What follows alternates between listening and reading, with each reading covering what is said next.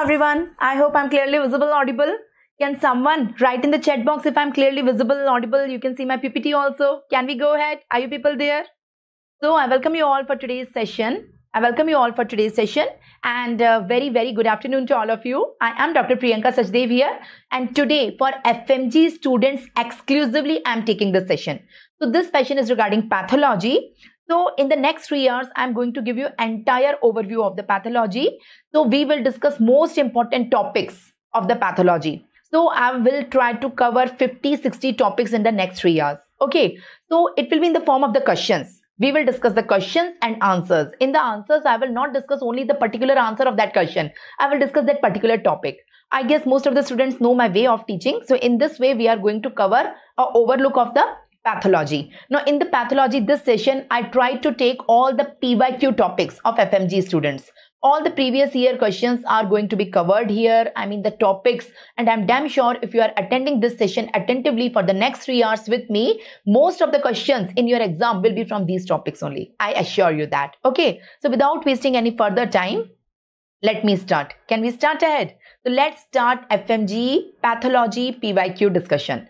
Question number 1, it is in front of you. Can I read the question? I will read the question. I will read the options.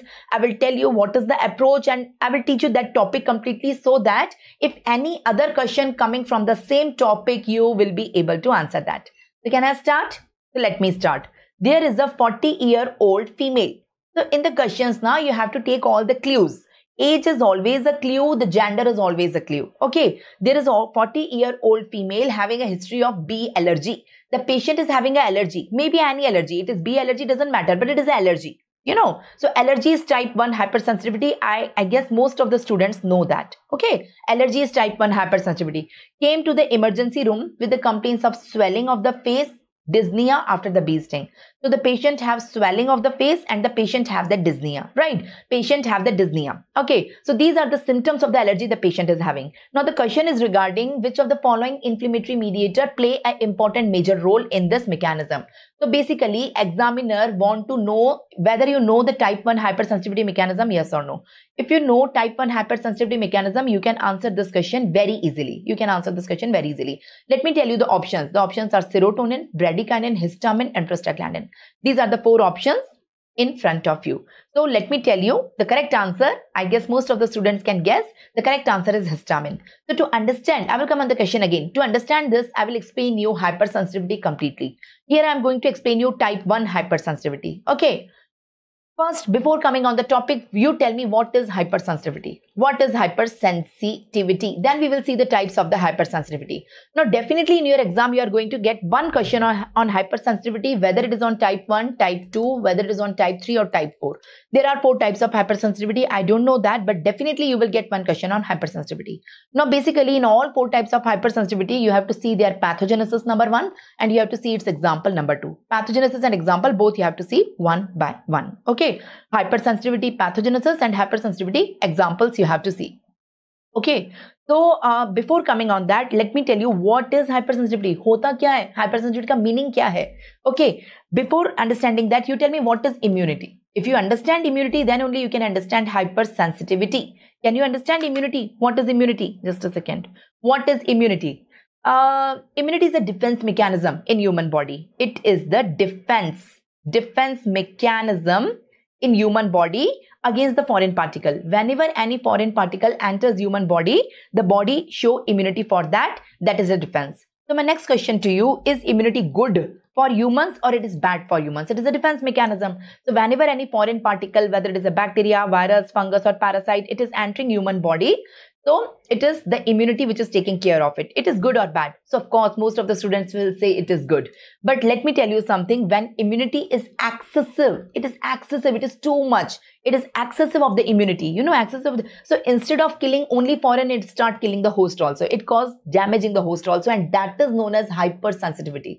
So what is hypersensitivity? Hypersensitivity is just excessive immunity. Excessive activation of the immune system. Okay, there are 4 types of hypersensitivity, type 1, 2, 3, 4. So currently this question is based on type 1.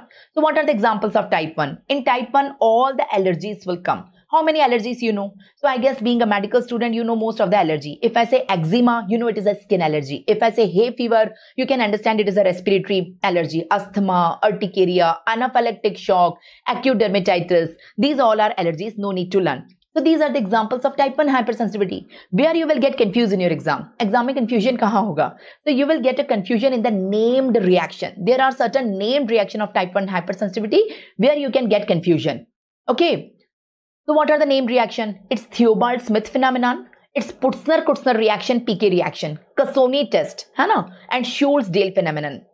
These are 4 named reaction. We will make a mnemonic for that. So what is a mnemonic? So I can say in type 1 hypersensitivity, all the allergies come. No need to learn the mnemonic for allergy. I guess everyone knows eczema, asthma, urticaria. These are the allergies. Apart from that, you have to learn a mnemonic PCTS. Have you heard proximal convoluted tubules? PCTS. Learn like that. Proximal convoluted tubules. So P stands for Putzner-Kutzner reaction, T stands for Cassoni test, T stands for Theobald-Smith phenomenon, and S stands for Schultz-Dale phenomenon. I will explain you what is Schultz-Dale phenomenon. So these are the examples of type 1 hypersensitivity. Let me tell you the examples of type 2 hypersensitivity. These are the examples of type 1. Okay. The mnemonic is proximal convoluted tubules, PCTS. Learn the named reaction. You frequently get question on that. Right. There are PYQs on that. PYQs on all 4 you will find in FMGE exam. Coming on type 2 hypersensitivity, the mnemonic is my blood group is Rh positive. So this is the mnemonic. Okay, my blood group is Rh positive. This is the mnemonic. So here M stands for myasthenia gravis. Okay, B stands for blood transfusion reaction. G stands for good pasture syndrome and Graves' disease. I stands for ITP, you know, immune thrombocytopenic purpura. R stands for rheumatic fever. H stands for hyperacute graft rejection, and P stands for pernicious anemia and pemphigus vulgaris. So these are the examples of type 2 hypersensitivity. Frequently on all of them, there is frequently question on myasthenia gravis. Blood transfusion reaction includes all type of blood transfusion reaction like ABO incompatibility as well as RH incompatibility. By RH incompatibility, I mean erythroblastosis fetalis, which is also an example of type 2. Okay, because it is RH incompatibility. Coming on examples of type 3. Type 3 hypersensitivity examples we will deal. So the mnemonic is SHARP, S-H-A-R-P. The mnemonic is SHARP. S stands for triple S. There are 3 examples. Triple S. Serum sickness, Sheik test, SLE. Serum sickness, Sheik test, SLE. H stands for HS purpura. A stands for arthrus reaction. R stands for reactive arthritis, and P stands for very 2 important disease, PAN, polyarthritis nodosa, and PSGN, post-streptococcal glomerulonephritis. So please try to learn the examples. If you try to learn all the examples, you will be unable to mug it up, but with the help of the mnemonic, it will be easy. Coming on last, type 4 hypersensitivity. For type 4 hypersensitivity, we have a mnemonic. Again, the mnemonic is John. John gave tulip popcorn to Hershey. So John stands for John Motte reaction. Tulip, tuberculin, lipramin. Tuberculin reaction, lipramin reaction. Popcorn, P stands for pernicious anemia, and conca C stands for contact dermatitis. Hershey is Hashimoto thyroiditis. Okay, so these are the examples of type 4 hypersensitivity. So this is the summary in front of you. You can see all 4 type of hypersensitivity with their example. You have to write all the 4 mnemonics at one place. We will try to write. Would you like to help me? Type 1 hypersensitivity, type 2 hypersensitivity, type 3 hypersensitivity, type 4 hypersensitivity. Okay, these are the 4 types of hypersensitivity I am writing. So what are the examples? Type 1 includes all allergies. Don't learn the allergies, you already know that. Plus PCTS. I guess you know the full form. Type 2 include my blood group is Rh positive. That is type 2. What is type 3? Type 3 include the mnemonic SHARP, S-H-A-R-P. SHARP is the mnemonic, type 3. And type 4 include John gave tulip, and popcorn to Hershey. Now, if I say the full form, it will take time. I assume most of the students will learn the full form. You have to learn all these full forms. Okay, so that is type 1, 2, 3, 4 hypersensitivity. Now, currently our question was on mechanism of type 1. Frequently you get questions on the example. Now the question will be of 2 types. Either they will give you one of the disease and they will ask you the type of hypersensitivity. For example, they will ask Cassoni test as an example of, rheumatic fever is a type of, good pasture, myasthenia gravis, whatever. It is a type of which hypersensitivity. The 4 options are type 1, 2, 3, 4. Either. Or else, opposite, they will give you the name of the hypersensitivity, like type 1, which of the following is an example of type 1, which of the following is an example of type 2, like that. So if you know the mnemonics, you can answer that. Now the question was based on the mechanism of type 1. So we will discuss the mechanism. I would like to draw the mechanism. Let me tell you what is the mechanism of type 1 hypersensitivity. So here the allergen, as soon as any allergen enters in human body, the allergen is the antigen. As soon as any allergen enters human body, the first cell to which it comes in contact is antigen presenting cell. The first cell is the antigen presenting cell. So antigen presenting cell, what does it do? It will engulf the antigen, degrade the antigen into multiple pieces, process the antigen. It will process the antigen and present it to the next cell, present it to the cell. Which cell? It will present to helper Th2 cell. So the next cell in the row is helper Th2 cell. So it will activate helper Th2, not helper Th1. It is helper Th2 cell. Helper Th2 cell will get activated. On activating, it will secrete certain cytokines from it. The cytokines are interleukin 3, interleukin 4, interleukin 5, like that. Interleukin 4 is very important. It will activate the next cell. Which is the next cell here? The next cell here is the B lymphocyte. The B lymphocyte get activated. The B lymphocyte will get converted into the next cell. It is plasma cell. Plasma cell form antibodies. So here antibodies are formed. Let me form the antibodies. These are the antibodies.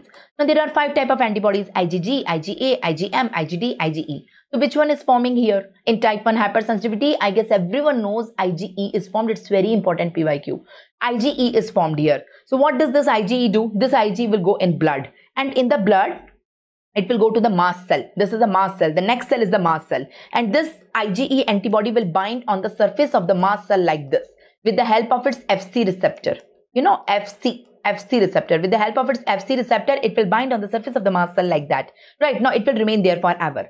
This is known as sensitization. And this event is over. So I mean to say that when the allergen enters first time, nothing happens, only sensitization happens and the person is all right. But when the same allergen enters second and subsequent time, second time, third time, fourth time, fifth time, second and subsequent time. So what does it do? This time the complete process is not again repeated. No. Body have a memory. I mean to say body have a immunological memory.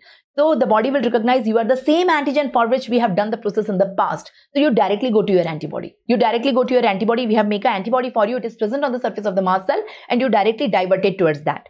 So this allergen will go to its antibody and bind on the surface of the antibody like this. Okay. As soon as this allergen bind on the surface of the antibody, it will give signal to the mast cell.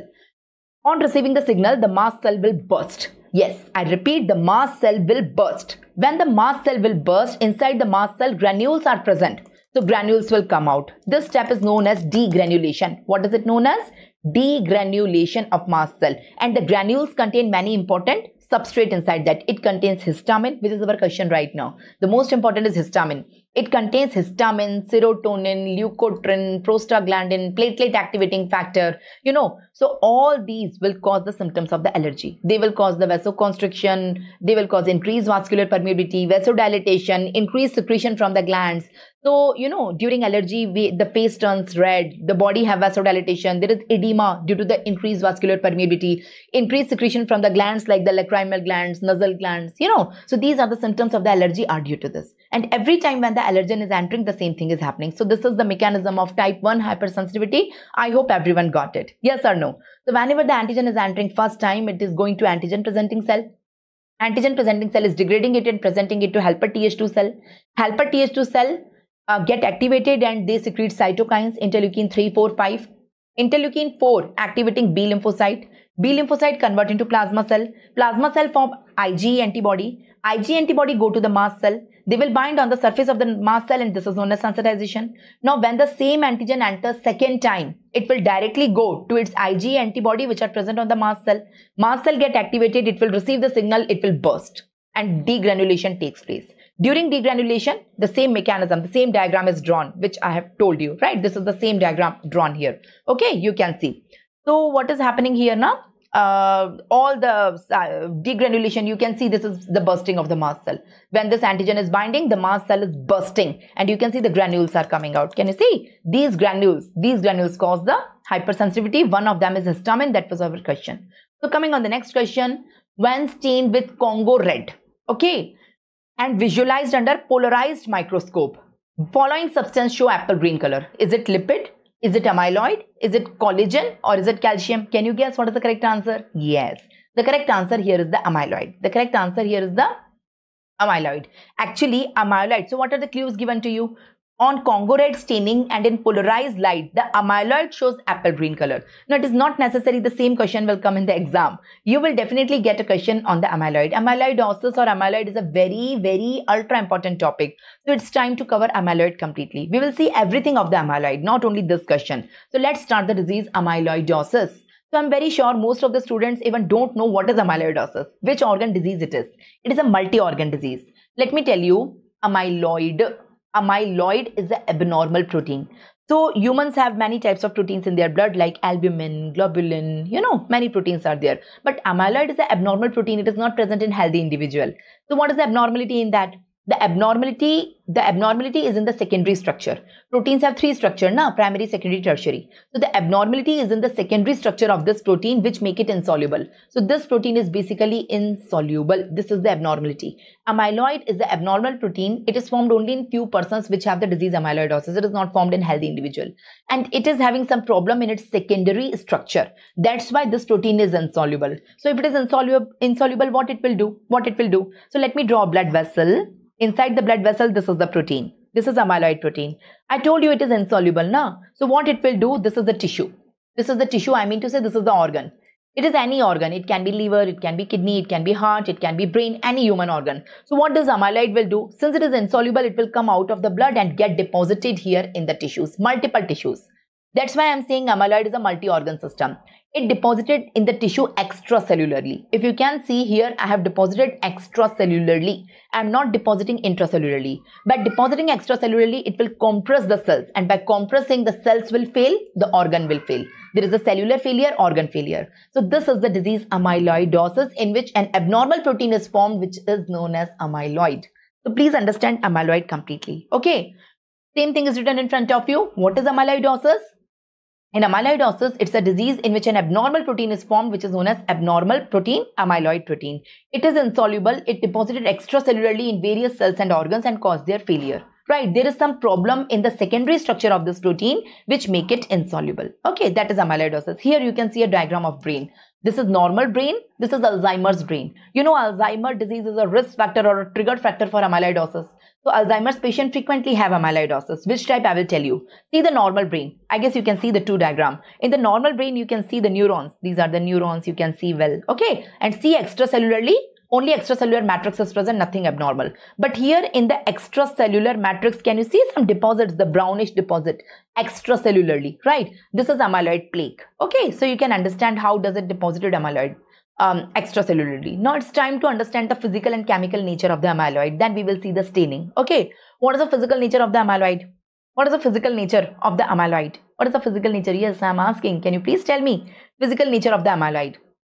In the physical nature of the amyloid, I would like to discuss two modalities, electron microscopy and X-ray crystallography. How does it look on electron microscopy? Can you please tell me? And how does it look on X-ray crystallography or infrared spectrometry? How does it look? So on electron microscopy, there are non-branching fibrils. Can you see the long non-branching fibrils? The long non-branching fibrils. The long non-branching fibrils are there. The diameter of them is 7.5 to 10 nanometer and the length is indefinite. So these are the long fibrils. These are long, number one. These are non-branching, number two. Their length is indefinite and their diameter is 7.5 to 10 nanometer. Please learn the diameter. I'm talking about this diameter. The diameter is 7.5 to 10 and the length is indefinite. This is the structure in the form of the fibril. Say the word fibril, filament or fibril. Okay. But on X-ray crystallography, it is not fibril. It is in the form of beta-pleated sheet structure. Can you see? It's beta-pleated sheet structure. It's like beta sheeted sheet structure. Okay. Now I'm coming on chemical nature of amyloid. Chemical nature. So in the chemical nature, we will discuss three things. What are the three things we are going to discuss? There are three important, two are very important, AL and AA type of amyloid, and in others, there are many amyloid. I will discuss them. Okay. So AL and AA, I'm going to discuss in detail. The two main type of amyloid, AL, AA. Okay. What is AL? What is the full form of AL? What is the full form of AA? Does anyone know? What is AL? It's amyloid light chain. That is AL. And what is AA? It's amyloid associated. That is known as AA. So there are two main type, AL and AA. So let me tell you the two in detail. right? In others also, we have a list. So in that list, A beta 2 microglobulin is there. The trigger is hemodialysis. ATTR. What is the full form of ATTR? A is amyloid. TTR is transthyretin. What is TTR? Transthyretin. Can you say it with me? Transthyretin. It's TTR. Okay. It is seen in senile cardiomegaly and familial amyloid polyneuropathies. The next is A beta. Now don't get confused. A beta 2 microglobulin is different and A beta is different. The trigger for both of them is different. The trigger for A beta is Alzheimer's disease. I have shown you the image of the Alzheimer now. So in Alzheimer's disease, A beta is common. So you have to learn these three very clearly. These four or these three very clearly. Apart from that, prion disease is there. Calcitonin is there. Islet amyloid polypeptide is there. So many others are there, but not very important. So which are the important? You have to tell me which one are the important. The most important is AL, then AA. Then in others, I told you A beta. I told you A beta 2 microglobulin. A beta 2 microglobulin, and one more I told you ATTR. Right. So first try to say their full form. Okay, then tell me the trigger. So it's A. A is always amyloid. Here amyloid light chain. Here amyloid associated. Here amyloid beta. Here amyloid beta 2 microglobulin. And here amyloid transthyretin. Now tell me their trigger. You have to tell me the trigger, the disease in which this type of amyloid is common. So AL is common in multiple myeloma. Okay. AA is common in all chronic disease, any chronic inflammation or chronic disease, any chronic like TB, rheumatoid arthritis, anyone will work. A beta is common in Alzheimer. I told you in Alzheimer's disease. Okay. A beta 2 microglobulin, the patient is on dialysis. If any patient is on dialysis, if both kidneys are failed, renal failure, bilateral renal failure is there for years and years. So in case of dialysis, the patient is on dialysis, this one is common. And ATTR is common in senile cardiomyopathy and polyneuropathies. So please learn the trigger. I'm damn sure you will get many questions on these. You have to understand the type of the amyloids. So we have seen the physical nature, we have seen the chemical nature. Now it's time to see the diagnosis of amyloidosis. How to diagnose amyloid? How to diagnose the amyloid? Can you please tell me? How do we do the diagnosis of amyloid? We do the diagnosis of amyloid with the help of biopsy. There is no blood test for amyloid. We have to do the biopsy. So we will do a biopsy. What is the site of the biopsy? The site of the biopsy is either rectum or abdominal fat pad. Either it's rectum or abdominal. These are the best site. Now I told you amyloidosis is a disease in which multiple organs are involved. It's a multi-organ failure. So multiple organs are involved there. So tell me the site from where you can take the biopsy.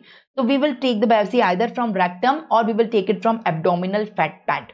Either from the rectum or you can see this is abdominal fat pad. Now what we will do in the biopsy? In the biopsy, we can use the 5 stains, right? So I was telling you that the 5 type of the stains in the amyloid on which our question is there. The first stain is HNE. In HNE, the color of the amyloid is pink. The second stain is methyl volate or crystal volate. Here the color of the amyloid is rose pink. The third stain is the Congo red. Here 2 options are there. Whether you are doing light microscopy or polarized light. You are using visible light or polarized light. If you are using visible light, the color is pink. And if you are using the polarized light, the color is apple green. The next is the thioflavin, like the fluorescent dyes, thioflavin T, thioflavin S. So here we use UV light and here we see the fluorescent color. And last, we can use specific immunohistochemistry, right? On HNE, I told you, you see the diagrams of all 5 one by one. On HNE, I told you it's pink in color. It's extracellular, homogeneous pink in color. You can see this is pink in color. Right, on metachromatic stains, rosalin dyes, methyl volate, crystal volate, it is rose pink in color. Can you see? The pink color, here the pink color is the amyloid. It is a diagram of a kidney. You can see the glomerulus. You can see the amyloid is depositing extracellularly around the capillaries. Okay, here also you can see the pink color, extracellular around the blood vessel it is getting deposited. Right, on Congo red, there are 2 options, whether you are using visible light or polarized light. If you are using visible light, the color is red pink. Right, red or pink. And if you are using the polarized light, the same will convert into apple green. That is our question right now. Now you can see the 2 slides back to back. Can you see the 2 slides back to back? Yes or no? So can you see it here? Here the color of the amyloid is pink color. Can you see it is pink here? Extracellularly it is pink here. Extracellular it is. Now you see the corresponding areas here, the corresponding areas here, the corresponding pink areas here. Whatever pink was there, it get converted to green. So here also I can see the green, here also I can see the green. It's the same slide, the same slide. Here we are using visible light and here we are using polarized light. The stain is same, it's Congo red. So Congo red on visible light gives red color and Congo red on polarized light give green color. Both of them are in front of you, right? Both the diagrams are in front of you. Can we go ahead? So you can see this is the polarized light, the polarized microscope we are using like that. This is the actual apple green color we are talking about. On fluorescent stains, it is fluorescent color like yellow like that. Immunohistochemistry is specific, right? So we are done with amyloid. Coming on the next question quickly. Okay, so next topic quickly, I mean to say. So coming on the next question, the next topic. There is a 24-year-old female. Okay, there is a female complaining of neurological deficits. Some neurological deficits are there like tingling, loss of sensation, or some neurological deficits are there. Along with the neurological deficits, the patient have pallor. Whenever in your question in pathology, the pallor is mentioned, that the examiner is talking or indicating you towards the anemia. Patient have anemia, so the hemoglobin is less, and because of the less hemoglobin, the earliest symptom is the pallor. Earliest sign is the pallor, So pallor is there, and the blood picture is given to you. See the blood picture. Now, I guess everyone knows how to approach a blood smear for anemia. Now, you tell me, is it folate deficiency anemia, vitamin B12 deficiency anemia, thalassemia, or iron deficiency anemia? Look at the image, correlate with the clinical clues given to you, and come on the conclusion. Can you tell me? Now, what is the approach? In the approach, you have to see the lymphocyte in the slide. It should be there. Always, whenever a peripheral smear given to you for diagnosis of anemia, they will always give you a lymphocyte to compare the size of the RBCs. Now, please compare the size of the RBC. Can you see this RBC? Can you see this RBC? This one, this one, this one, this one. I can see most of the RBCs are bigger as compared to lymphocyte. So, can I say it's a typical case of megaloblastic anemia? Yes, megaloblastic anemia. The megaloblastic anemia, the RBCs are bigger as compared to the lymphocyte, number one. Number two, one more very big clue given to you, one of the neutrophil. Can you see one of the neutrophil in this diagram? Please appreciate this neutrophil. How many lobes are there? Can you count how many lobes are there in a normal neutrophil? Normal neutrophil have 2 to 5 lobes. Okay, count the lobes here. 1, 2, 3, 4, 5, 6, 7, 8, 9, 10. Many lobes are there. Of course, it is more than 5. So this neutrophil is known as hypersegmented neutrophil, which is another hallmark of megaloblastic anemia. So 2 clues pointing towards megaloblastic anemia. Number 1, the RBCs are bigger in size. And number 2, the neutrophil is showing multilobated neutrophil is there, hypersegmented neutrophil is there. Both are pointing towards megaloblastic anemia. Okay, it's not thalassemia, it's not iron deficiency anemia, it's a megaloblastic anemia. Now, megaloblastic anemia is of 2 types. There are 2 causes of megaloblastic anemia. Folic acid deficiency and vitamin B12 deficiency, both of them leads to megaloblastic anemia. So from the image, I come to know it's a megaloblastic anemia and patient has pallor also. It's correlating. But whether it is vitamin B12 or folic acid, how I come to know? Whether answer A is correct or B is correct. So for that, the biggest clue given to you is neurological symptoms. Neurological symptoms occurs only in vitamin B12 deficiency. Neurological symptoms don't occur in folic acid deficiency. So neurological symptoms always occur in vitamin B12 deficiency. That's why my correct answer is vitamin B12 deficiency. So in the image, I can see macrocytosis. In the image, I can see hypersegmented neutrophil. That is giving a clue it's a megaloblastic anemia. And in the megaloblastic anemia, we have 2 options, vitamin B12 deficiency, folic acid deficiency. Among them, the neurological deficit is indicating, pointing towards the vitamin B12 deficiency. So let's study megaloblastic anemia in detail and end this topic. If you get any question on megaloblastic anemia, you will be able to solve that. Okay, so what is megaloblastic anemia? What is the problem in megaloblastic anemia? In megaloblastic anemia, one of the 2 problems occur. Either patient have vitamin B12 deficient in the blood or patient have folic acid deficient in the blood, or both of them. That will lead to megaloblastic anemia. Now you should ask me a question, ma'am, why vitamin B12 and folic acid deficiency is leading to the anemia? Why does folic acid deficiency or vitamin B12 deficiency leading to anemia? Iron deficiency we can understand. If patient have iron deficiency, iron is required for heme synthesis. So no iron, no heme, or less iron, less heme. Less heme matlab less hemoglobin. Less hemoglobin matlab anemia. We can make it out. In iron deficiency anemia, we can make it out. But tell me why folic acid and vitamin B12 are deficient, how does they lead to anemia? How does? So folic acid and vitamin B12, they are not required for heme or hemoglobin synthesis. They have nothing to do with heme or hemoglobin synthesis. They are required for DNA synthesis. They are required for DNA synthesis, and DNA is required for nucleus synthesis. So if vitamin B12 or folic acid is deficient, DNA will not synthesize. So nucleus will not mature properly. And that's why the patient have anemia. So nucleus in RBC precursors I am talking. Nucleus and RBC precursors I am talking. That's why the patient have anemia. This is the reason. Now DNA, in the DNA, how DNA synthesis require vitamin B12 and folic acid at what step? If you want to know the exact step, in the DNA there are 4 nucleotides now: adenine, guanine, cytosine and thymidine. Have you ever thought how does this thymidine is formed? Thymidine kaise banta hai? How does this thymidine is formed? So uracil get converted to thymidine. Basically uracil get converted to thymidine, and for this step, for this conversion, we require vitamin B12 and folic acid both. If any of them is deficient or both of them is deficient, so uracil will not convert into thymidine. Thymidine will not form, so DNA will not form, so nucleus will not form, and that will lead to anemia. You got my point? So here there is defective DNA synthesis. Which step of DNA? You can see the exact step. It's also a PYQ. You can see for the conversion of uracil to thymidine. What is UMP? Uracil monophosphate, deoxyuracil monophosphate. And what is TMP? Thymidine monophosphate, deoxythymidine monophosphate. So for this conversion, 2 things are required. This is tetrahydrofolate, that is folic acid, and this is vitamin B12. Both are required. If any of them is deficient, this conversion will not take place. And thymidine is not formed, DNA is not formed, nucleus is not formed. That will lead to anemia. Now you should ask me one more question, ma'am. RBCs don't have nucleus. If nucleus is not formed, it's okay, but RBC are non-nucleated cell. How does it causes the anemia? I agree, RBC are non-nucleated. But what about the precursors of RBC? Can you see all these precursors? Pro-normoblast, early normoblast, intermediate normoblast, late normoblast, reticular, they all have the nucleus.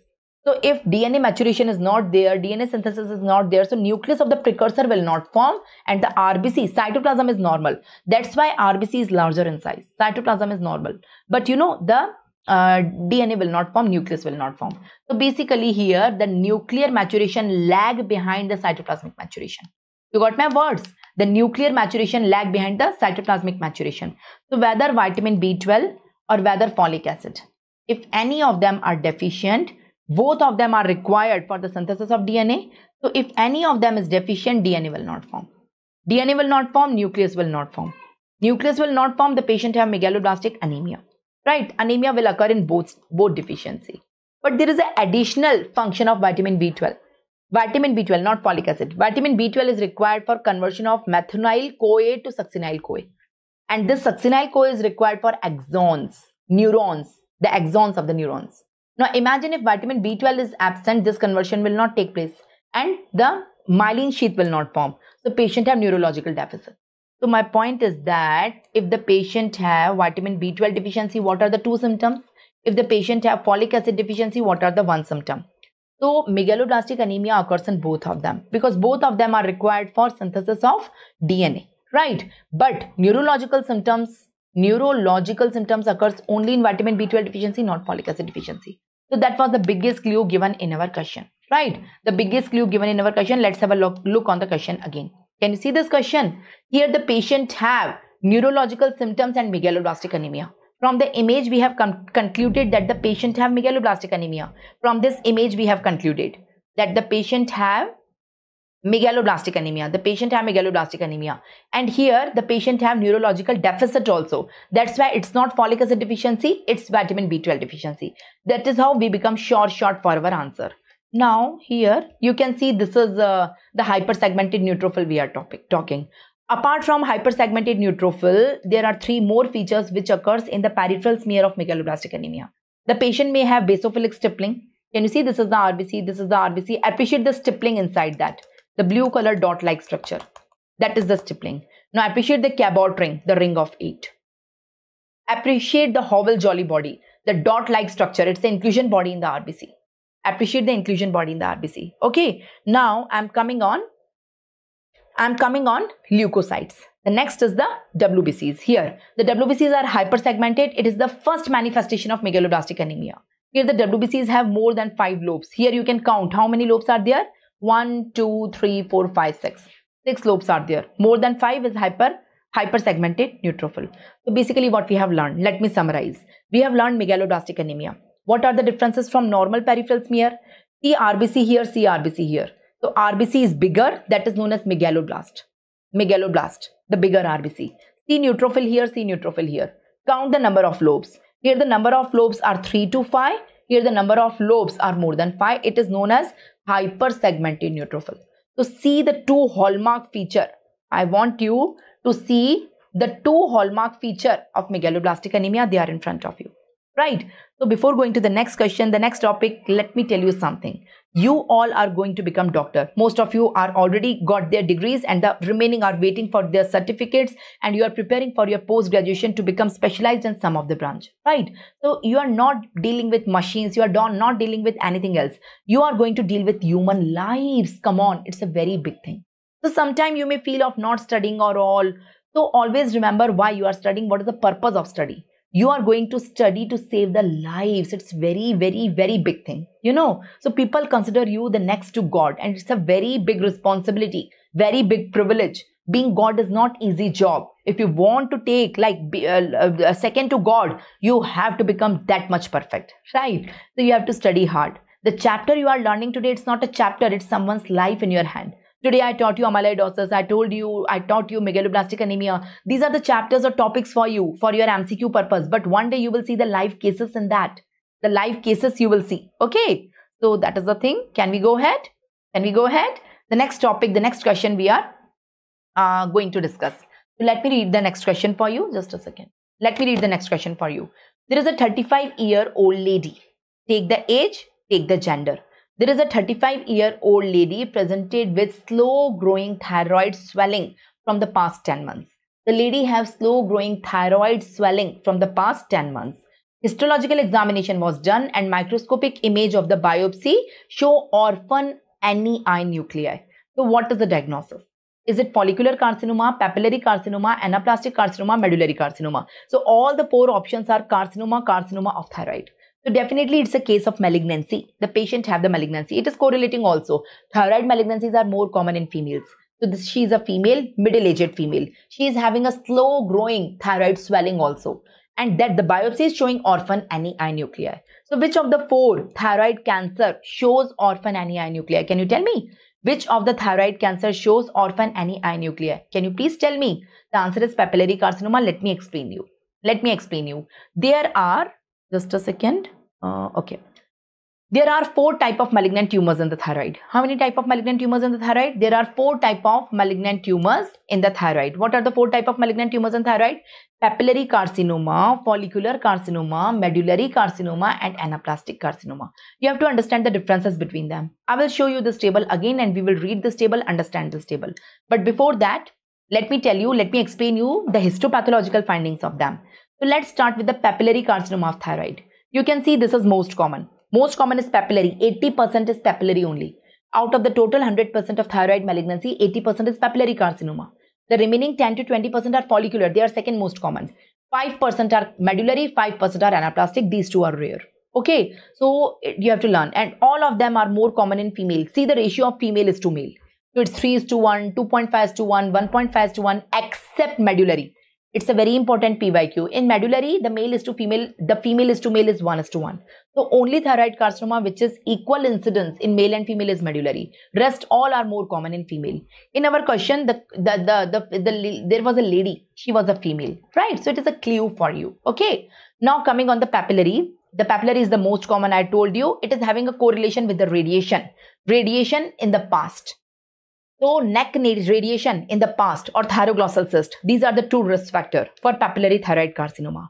Grossly, how does the tumor look like?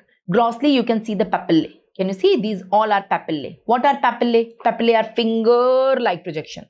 The finger-like projections are known as papillae projections, right? Grossly, you can see that. Microscopically, this is the diagram. In the microscopy, again, you can see the papillae. You can see finger-like projections. The tumor cells are arranged in finger-like projection with a fibrovascular stalk. Can you see the stalk is the fibrovascular? What do you mean by fibrovascular stalk? Okay. Let me draw the finger-like projections. Okay. Few finger-like projections I am drawing. Okay. So where are the tumor cells? The tumor cells are arranged here. The tumor cells are arranged here forming a layer over the papillae. The papillae are the finger-like projections like that. These are the papillae. These are the finger-like projections. The finger-like projections like that. Okay. And there is a fibrovascular stalk. This is a vascularity. We are looking for vascularity, right? And there is fibrosis in the background. Okay, this is the stalk. So the stalk is fibrovascular, in which there is vascularity, the blood vessels are there, and there is little bit fibrosis, and on it the finger-like projections are there, right? So that is the, I'm sorry. So you can see that is the arrangement of the tumor cells in papillary carcinoma. That is the arrangement. Now, if you zoom out one of the cell and see one of the cell, so let me draw one of the cell for you. If you zoom out one of the cell, this is the cell. If you see the nucleus have a very unique feature. I'm really sorry. The nucleus had a very unique feature. The nucleus is not compact from inside. The color of the nucleus is ground glass. The color of the nucleus is ground glass appearance. Ground glass. It is known as orphan NEI nuclei. Orphan NEI nuclei. The appearance is correlated. Let me tell you. So who is Annie? Do you know who is Annie? Annie is a cartoon character. She is a girl. She is cartoon and she is orphan. She don't have parents. So the eyes are empty. Can you see the eyes are empty from inside? So this is a cartoon character. The eyes are always shown empty and it is known as Annie. Annie is the name, like Mickey Mouse we have. This is a cartoon character. So if you see the nucleus here, the nucleus inside is empty. See, the nucleus is empty. The nucleus is empty. Can you see the nucleus? Now see the orphan NEI and see the nucleus. So we say the nucleus is like orphan NEI. That was our question right now. That was our question right now. Orphan NEI nucleus. You got it? Say yes or no. So there is a papillary pattern. The tumor cells are arranged in a single layer. There is a fibrovascular stalk at the center. In the tumor cells, the nucleus is optically clear. It is known as orphan NEI nucleus. It's ground glass appearance. One more unique feature is there. Let me draw one tumor cell. This is one of the tumor cell. This is the nucleus. So my point is that the nucleus is empty. Okay, wo to ho gaya. The nucleus is empty and that's why it is known as orphan NEI nuclei. Orphan NEI nuclei, right? One more thing which is very unique here is the inclusion bodies. There are many inclusion bodies. The inclusion bodies are present in the cytoplasm also, and the inclusion bodies are present in the nucleus also. So intracytoplasmic as well as intranuclear inclusion bodies is also a unique feature. So the third thing is inclusion bodies. Intranuclear inclusion bodies and intracytoplasmic inclusion bodies. And in the nucleus, sometimes grooving is present. Let me explain you. See, this is a zoom version. Can you see the tumor cell? Now see the nucleus, see the groove. See the nucleus, see the groove. See the nucleus, see the groove. So most of the nucleus is having grooving also. So that is all about papillary carcinoma. Appreciate this is nucleus. Inside the nucleus, appreciate the intranuclear inclusion body. Appreciate this is nucleus. Appreciate the grooving. Appreciate the grooving. And one more important finding last is calcification. Sometime in papillary carcinoma of thyroid, there is calcification. The calcification is in concentric rings. Can you see here? Bluish calcification. It is known as samoma. In samoma, the P is silent. Don't say pisamoma.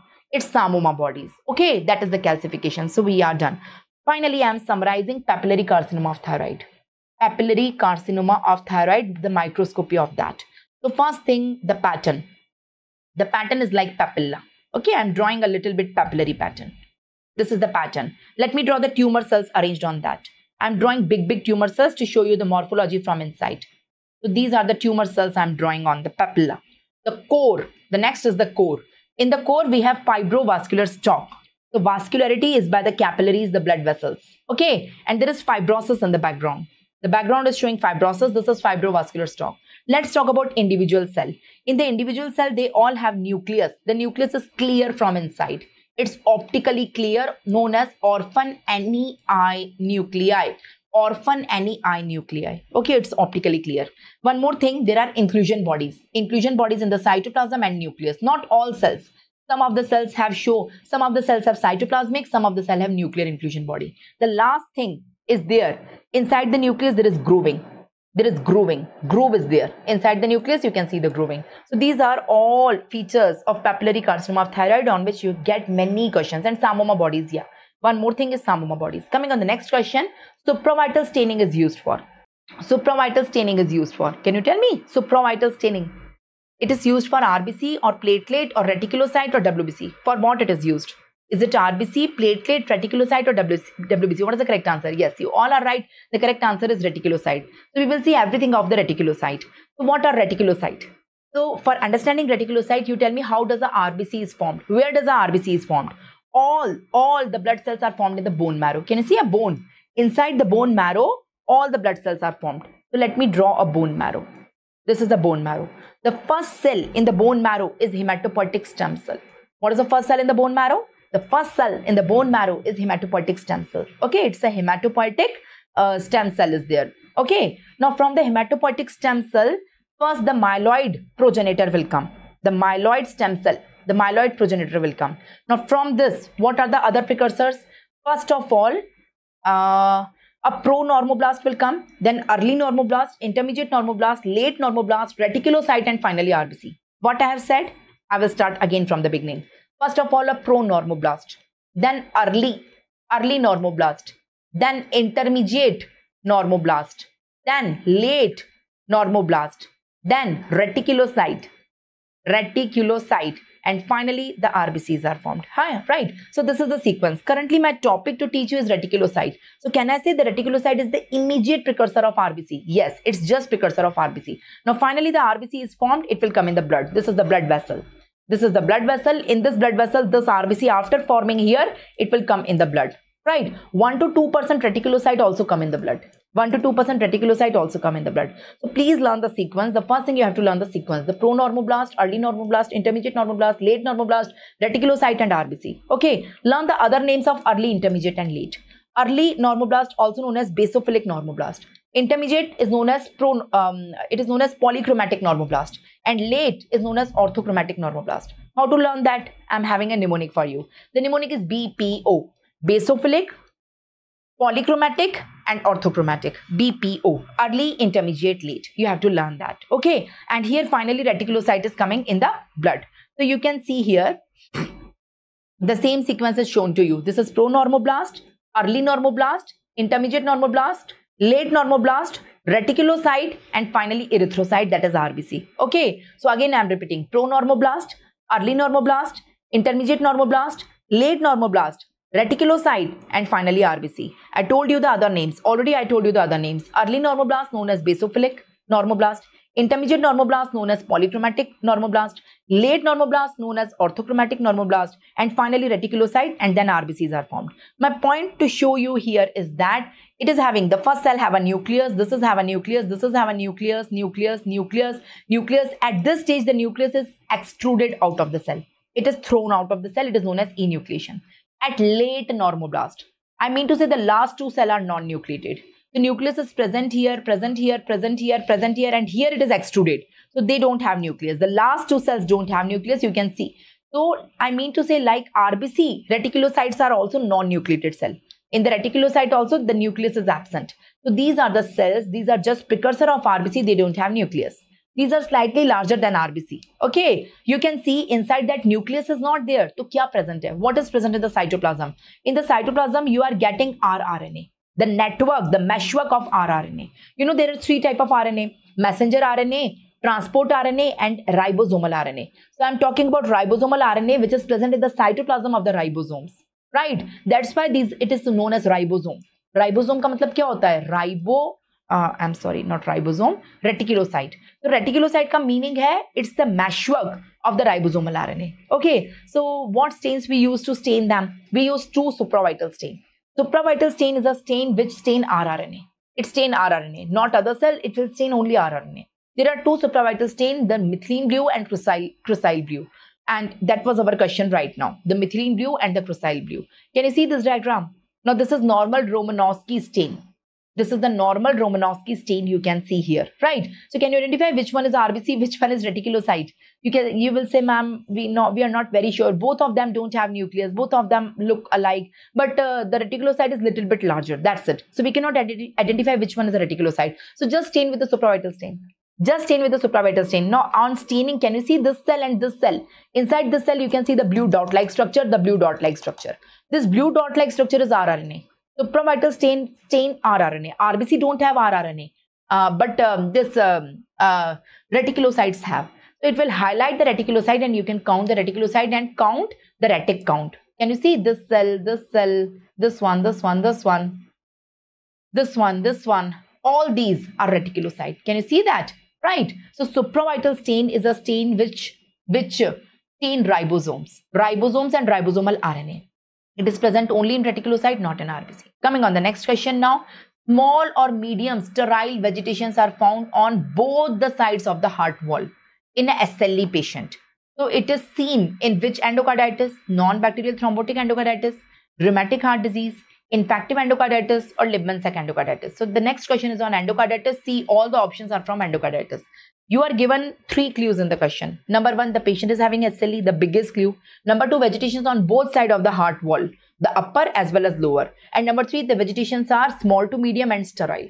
They don't have bacteria. They don't have bacteria, not sterile. So rule out infective endocarditis. Common sense. Infective endocarditis have bacteria, na? So here the vegetations are non-sterile, but in the examiner is asking you a sterile vegetation, right? It cannot be infective endocarditis. Among the rest 3, what is the correct answer?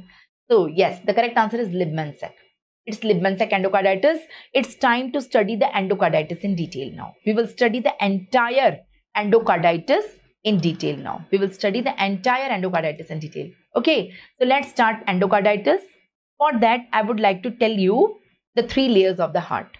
What are the 3 layers of the heart? Can you tell me?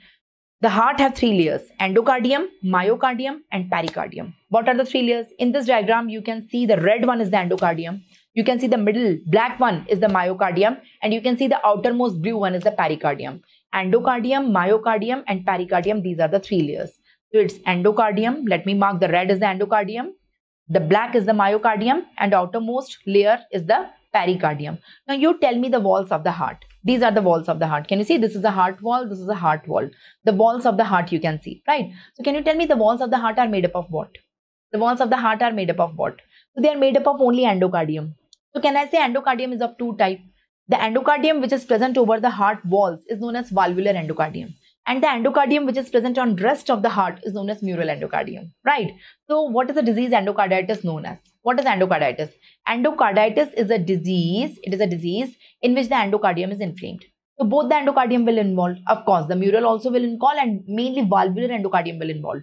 Whenever the walls of the heart will involve, on the heart walls, there are certain nodular projections are formed. Nodularity is there. That is known as vegetations. So you got my point. What are vegetation? The first thing you have to understand, vegetation ka matlab kya hota hai? What is the vegetation? So vegetation is the small nodularity present on the wall due to the inflammation of the endocardium. That is, in all endocarditis, the vegetations are seen. Now basically in your syllabus, there are 4 types of endocarditis in your syllabus. What are the 4 types of endocarditis in your syllabus? The rheumatic fever, non-bacterial thrombotic endocarditis, Libman-Sack endocarditis, and infective endocarditis, also known as mesenteric endocarditis, right? Now in all of them, the vegetation is there. You can see all of them. They have the vegetation. This is rheumatic heart disease. This is Libman-Sack, that is seen in SLE. That is our question right now. Non-bacterial thrombotic endocarditis, and the last one is the infective endocarditis. You can see in all of them, the vegetations are there. You can see the yellow vegetations, but their location is different. Their morphology is different. Their morphology is different. Their location is different, right? So we have to study that only. Now in rheumatic heart disease, where are the vegetations present? Tell me the location. Now imagine, for understanding the location, I'm drawing a heart diagram. This is a diagram of the heart I'm drawing, and these are the walls. This is the left side. This is the right side. And here I'm drawing the bicuspid wall. Here it's the tricuspid wall. Okay, now these are the 2 cusps of the mitral wall. Look at the mitral wall. Look at the mitral wall. Look at the 2 cusps of the mitral wall. So whenever the cusps are separated, the blood is coming from auricle to ventricle, and whenever the cusps are closed, the blood is not coming. So cusps open, they close, they open, they close. Like that, it is happening during the cardiac cycle. Now, where are the vegetations formed in rheumatic heart disease, right? So in rheumatic heart disease, vegetations are not formed. Now imagine, this is auricle, this is ventricle, and this is the bicuspid wall. This is the mitral wall. You can see it is opening, it is closing, it is opening, it is closing.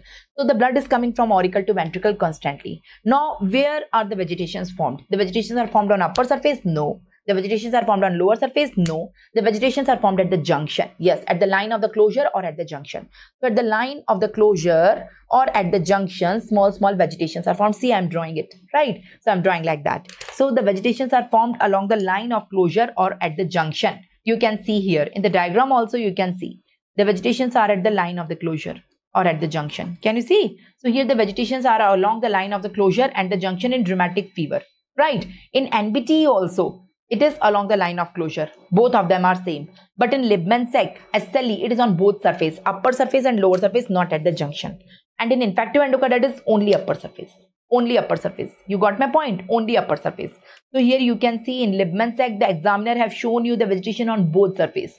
This is upper surface, and intentionally examiner have, the author have shown you, the image is showing you the flip flap. On lower side also you can see the vegetation. The vegetations on the upper surface as well as lower surface. But in infective endocarditis, only upper surface. So what are the 4 types of endocarditis? Let me summarize. What is endocarditis? Endocarditis means inflammation of the innermost layer of the heart. That is known as endocardium. Endocardium, myocardium, pericardium. So in all endocarditis, the walls are involved. Whenever the walls are involved, the vegetations are there on the heart walls. Vegetations are always there. Now there are 4 types of endocarditis. Rheumatic fever, non-bacterial thrombotic endocarditis, Libman-Sec endocarditis, and infective endocarditis. These are the 4 types of endocarditis we have, right? Now here the vegetations are formed along the line of closure, that is junction. Here also line of closure, junction. Here upper and lower surface. Here only upper surface. This is how you have to learn. If you want, you can draw diagrams also. Now look at your question, you can easily make it out, right? So coming to the next question. Can I start the next question now? Can I start the next question? Coming on the next question. There is a person having hepatic jaundice. The jaundice is due to liver failure. Okay, so hepatic jaundice is there. Deranged liver function test is there. And a clinical image of the eye is shown to you. Can you identify the disease? 3 hints given to you. Right, age is not given, gender is not given. Patient have jaundice, deranged liver function test, and eye diagram is given to you. Is it Huntington's chorea? Is it Wilson disease? Is it Leak syndrome? Is it hematochromatosis? So what is the correct answer? Can anyone tell? Now look at the image. What is the clue given in the image? The biggest clue to you given to you in the image. In the image, in the cornea, you can see a brown color ring. Can you appreciate this brown color ring I'm drawing for you? I'm highlighting for you, I mean. You can see this brown color ring we are talking. This is a brown color ring in the cornea, right? So what is this ring? This brown color ring. This is this ring. There is a name. There is a particular name given to this ring. The particular disease is Wilson's disease. Let me explain you everything about the Wilson disease. We will understand this ring also and we will come on the question back. Let's start Wilson's disease. What is happening in Wilson's disease? Okay, we will see 2 diagrams. One normal, one Wilson disease. See, this is a normal healthy individual. Can you see the diagram? This is a normal healthy individual. Whenever any person eat copper in the diet, we all eat a little bit copper in the diet, right? It is a mineral. So the copper will go in the mouth, the copper will go in the esophagus, the copper will go in the stomach, it will go in the intestine, it will absorb from the intestine and reach in the blood. In the blood, it will bind with albumin. From the blood, it will go to the liver. It will go in the liver, it will go in one of the cell of the liver. Can you see? It is one of the hepatocyte. One of the cell of the liver, right? So this copper will go inside. Now in the liver, one protein is synthesized. The name of that protein is alpha-2 globulin. For the synthesis of this protein, one gene is required. It is known as ATPase. ATPase gene is required. ATP7ase, ATPase gene is required, right? This ATPase gene, alpha-2 globulin, it will form. So this alpha-2 globulin bind with the copper and the combination of the 2 is known as ceruloplasmin. What is ceruloplasmin? It is having 2 things. Number 1, free copper, and number 2, alpha-2 globulin. So free copper is toxic, but ceruloplasmin is not toxic, right? So it will be saved. I mean, it will be stored in human body in the form of ceruloplasmin. The copper is stored in the form of the ceruloplasmin like that, right? But what is happening in this is normal. So whenever we take copper, the copper will go in the intestine. From the small intestine, it will absorb. In the blood, it will form a complex with the albumin. Now it will go in the portal circulation. It will go in the liver. In the liver, the free copper is taken by the hepatocyte, right?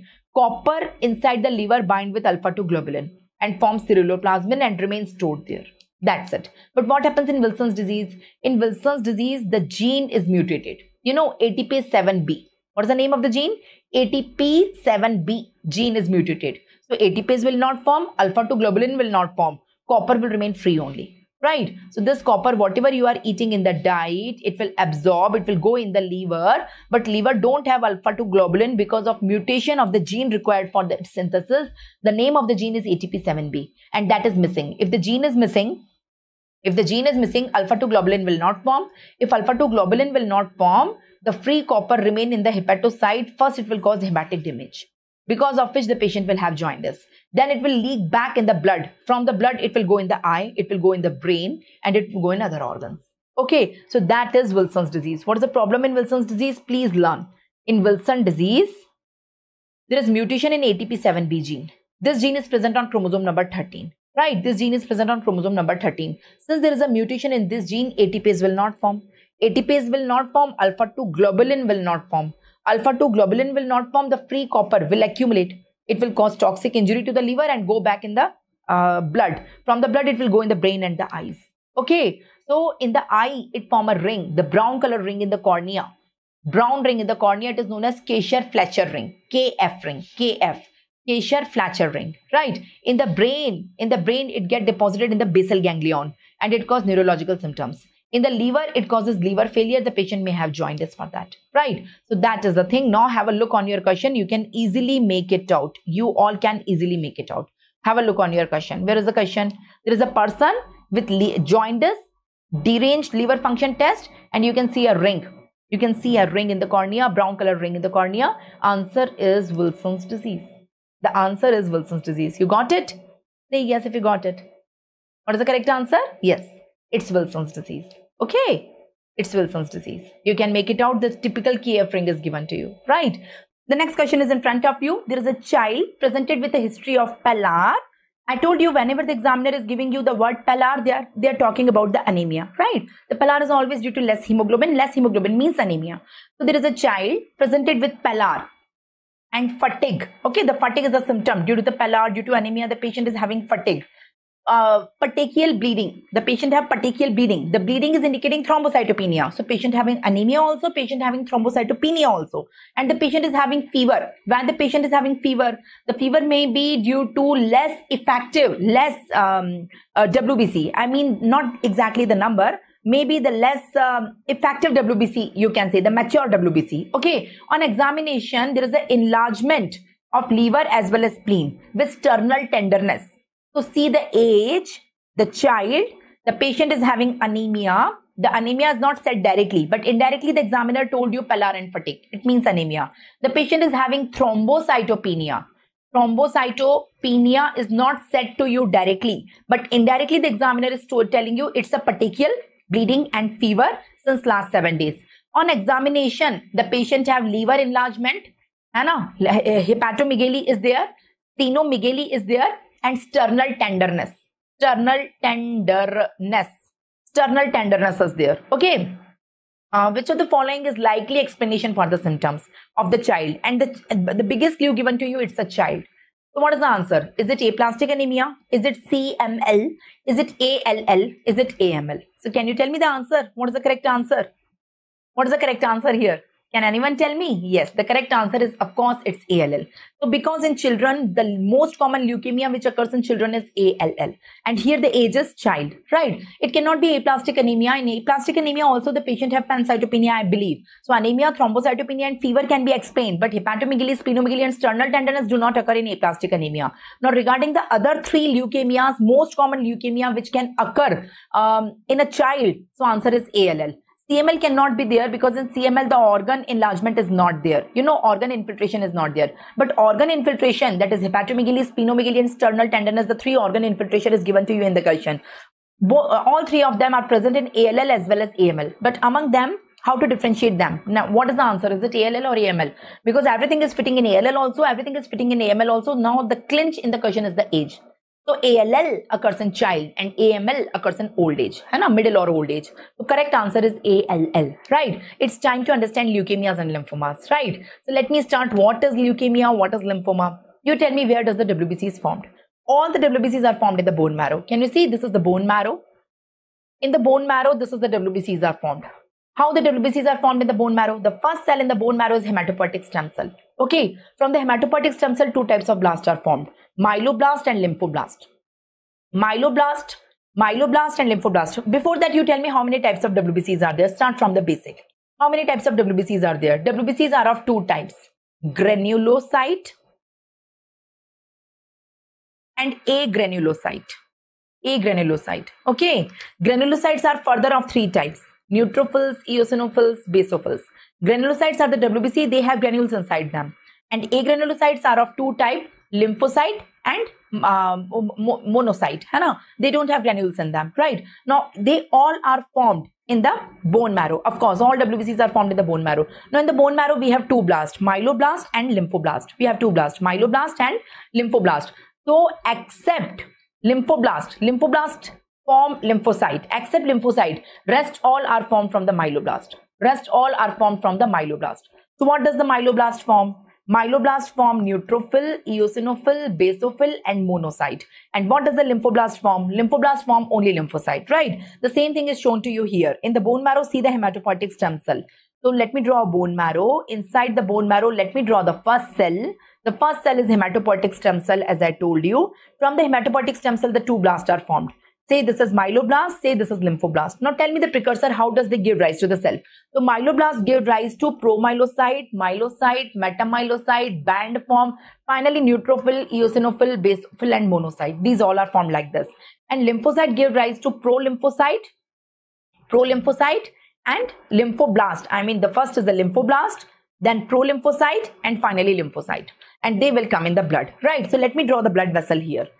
Let me draw the blood vessel. Now in the blood, the mature WBCs come. What does I mean? All these mature form, neutrophil, eosinophil, basophil and monocyte and lymphocyte, they will come in the blood. My point or question to you, does the blast come in the blood? We all have blast, but in our marrow, not in blood.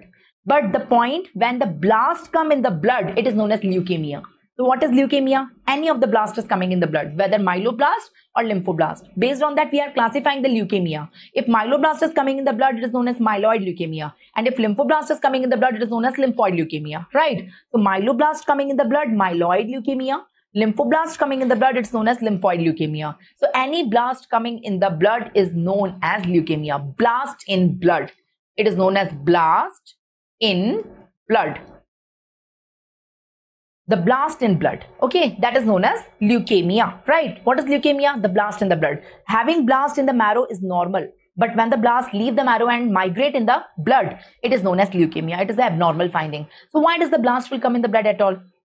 Because there is certain mutations inside the blast. Because of their mutation, there is uncontrolled mitosis in them. They just do the mitosis in an uncontrolled manner and they replace all other cell and they are spilled over. I'm using the word spilled. They are just spilled over in the blood. It is known as leukemia. We got it. What is leukemia? Now what is lymphoma? After coming in the blood, these blast may infiltrate in the solid organ. It can be liver, it can be spleen, it can be bone marrow, it can be lymph node, it can be anything. So whenever they infiltrate in the organ, it is known as lymphoma. So blast in blood is leukemia, but the blast or the mutated cell, the cancer cells in the solid organs producing a mass, it's lymphoma. The leukemia is a blood cancer. You will not get any mass. But in the lymphoma, you will get a discrete mass, right? So this is the difference, the basics, what is leukemia, what is lymphoma, right? Now let me classify the leukemias and lymphomas. Here you can see I'm classifying the leukemia into two categories. What are the two types of leukemia? When myeloblast is coming, it's myeloid leukemia. When lymphoblast is coming, it's lymphoid leukemia, okay? Now both of them can be acute, can be chronic. The myeloid, so when myeloblast is coming or when lymphoblast is coming, what is coming in the blood? This is the blood vessel. So when myeloblast is coming in the blood, it is known as myeloid leukemia.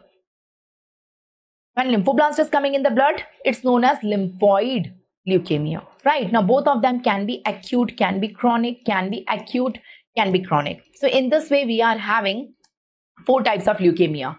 It's acute myeloid leukemia, it's chronic myeloid leukemia, acute myeloid leukemia, chronic myeloid leukemia. It's acute lymphoid leukemia and chronic lymphoid leukemia. So it's AML, CML, ALL, CLL. So my point is that in both myeloid leukemia, the myeloblast is coming in the blood. And in both lymphoid leukemia, the lymphoblast is coming in the blood. That is the basics you must know, right? Then, so this is the same classification given to you. So in leukemias, the blast is in the blood. So the blast can be myeloid, the myeloblast. It can be lymphoid, the lymphoblast. Both of them can be acute, chronic, right? So acute myeloid leukemia, chronic myeloid leukemia, acute lymphoid leukemia, chronic lymphoid leukemia can be there.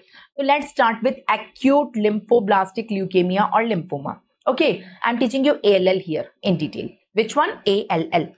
Okay, that was our question. It occurs in children. So in our question, the age was the children only. The age was the children, right? Here, the patient have two types of symptoms. Number one, in the bone marrow, the lymphoblast is replacing everything. Can you see? Here I told you, na, the lymphoblast is doing uncontrolled mitosis, so it replaces everything else. Only lymphoblasts are there and they will be spilled over. They will be spilled over in the blood. So lymphoblast replaced everything. So in the bone marrow, we have no RBC. We don't have platelets. We don't have platelets and we don't have mature WBC. Most of the WBC are only lymphoblast, which are immature. Okay. So that's why patient have anemia, because RBCs are not synthesized. Patient have bleeding disorder because platelets are not synthesized, and patient have infection because WBCs are there, but all the WBCs are lymphoblasts, the mature forms are not there. Okay, so that is the clinical feature due to bone marrow failure. Now after, as I told you, after coming in the blood, they go in the organ also. In which organ it will go? It can go in the bone, causing bone tenderness, especially in sternum. In our question, sternum tenderness was given, right? They go in the lymph node, they go in the liver, they go in the spleen, hepatomegaly, splenomegaly, lymphadenopathy may be there. They go in the mediastinal lymph nodes. They can go in the brain also, and they can go in the testes also. Testicular involvement can be there. So that is the organ infiltration, you can say. Okay. So in the blood picture, there is anemia, thrombocytopenia. In the WBC's blood cell, you can say overall patient had leukopenia or leukocytosis, but most of the cells are lymphoblast. So this is the image. You can see all the cells here are the lymphoblast. Can you see? All the cells are the lymphoblast. They all are. 100% cells are lymphoblast. You can see all the cells are lymphoblasts. They don't have iron rod in their cytoplasm. This is how we differentiate the myeloblast from the lymphoblast, right? So lymphoblasts have relatively large nucleus. The cytoplasm is scanty. Hardly you can see any cytoplasm. You can see only nucleus. NC ratio is very, very high, and there is no iron rod. All these cells are lymphoblast, right? So that is the thing. Coming on the next question now. Just a second. Let me come on the next question. The next question is in front of you. There is a tall male teenager. Okay, take the clues. There is a tall who is a male. There is a teenager. The age is teenage. है ना? Presented with gynecomastia. What do you mean by gynecomastia? The breast enlargement in male. The person is a male, but the breasts are enlarged like a female. Breast enlargement is known as gynecomastia. Okay, on examination, the secondary sexual characters are also absent. Right? The secondary sexual characters like pubic hair, beard, mustache, they all are absent. Average cognition is there. IQ is good. The average cognition, average IQ is there. Voice is deep. The beard and male distribution of pubic hair is there. Beard is there. Mustache is not there maybe, but the male distribution of hairs is there. Okay. And genetic analysis was performed. And he was having the presence of one bar body. One bar body. Can you make out the diagnosis? There is a male. There is a male who is having gynecomastia, who is having no secondary sexual characters. The height is good, he is tall, the beard is there, deep voice is there, pubic hairs are there, and single bar body. What is the diagnosis? Is it Turner? Is it Klinefelter? Is it Swyer? Or is it Down? Yes, you all are right. The correct answer is the Klinefelter syndrome. So what is Klinefelter syndrome? Let me tell you. So what is the normal genetic makeup of a male or female? This is a male, this is a female. I'm talking about normal. So normally the males are XY, everyone knows. And the females are XX, everyone knows, right? Now let me tell you what is a bar body. What is a bar body? Bar body, you know, according to Leon hypothesis, Leon is a scientist who has given a hypothesis that one X is always inactive. The first X is always inactive. So in male, there is only one X, so that is inactive. This one is inactive. This one is inactive. But in female, there are two X now. One is inactive. One is active. One is active. The active one is known as bar body.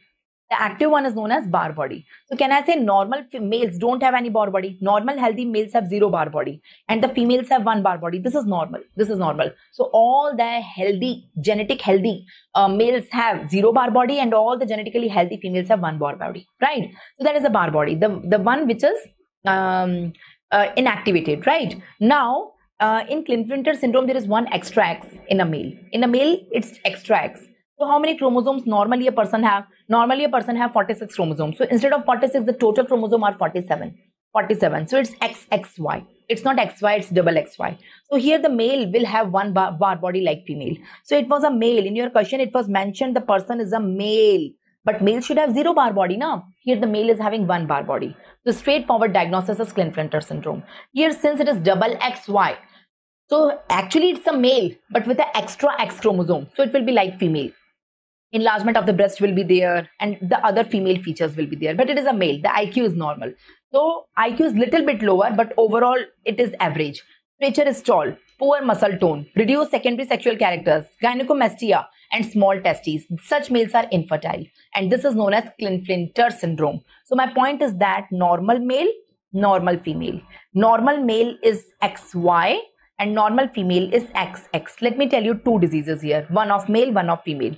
In male, instead of normal XY, I'm giving one extra X. And the disease is known as Klinefelter syndrome. In female, instead of 2X, I'm giving only 1X, other is 0. And X0, right? So this disease is known as Turner syndrome. Okay, so I told you two diseases, one in male, one in female. Both are infertile and both don't have secondary sexual character. Here, the height is good. Here, the female is short. The height is less. The average IQ is good in Klinefelter, but in Turner, there is mental retardation. So you can learn the symptoms. Okay, and regarding the bar bodies, normal male have 0 bar body. Normal female have 1 bar body, right? Klinefelter is a male with 1 bar body and Turner is a female with 0 bar body, right?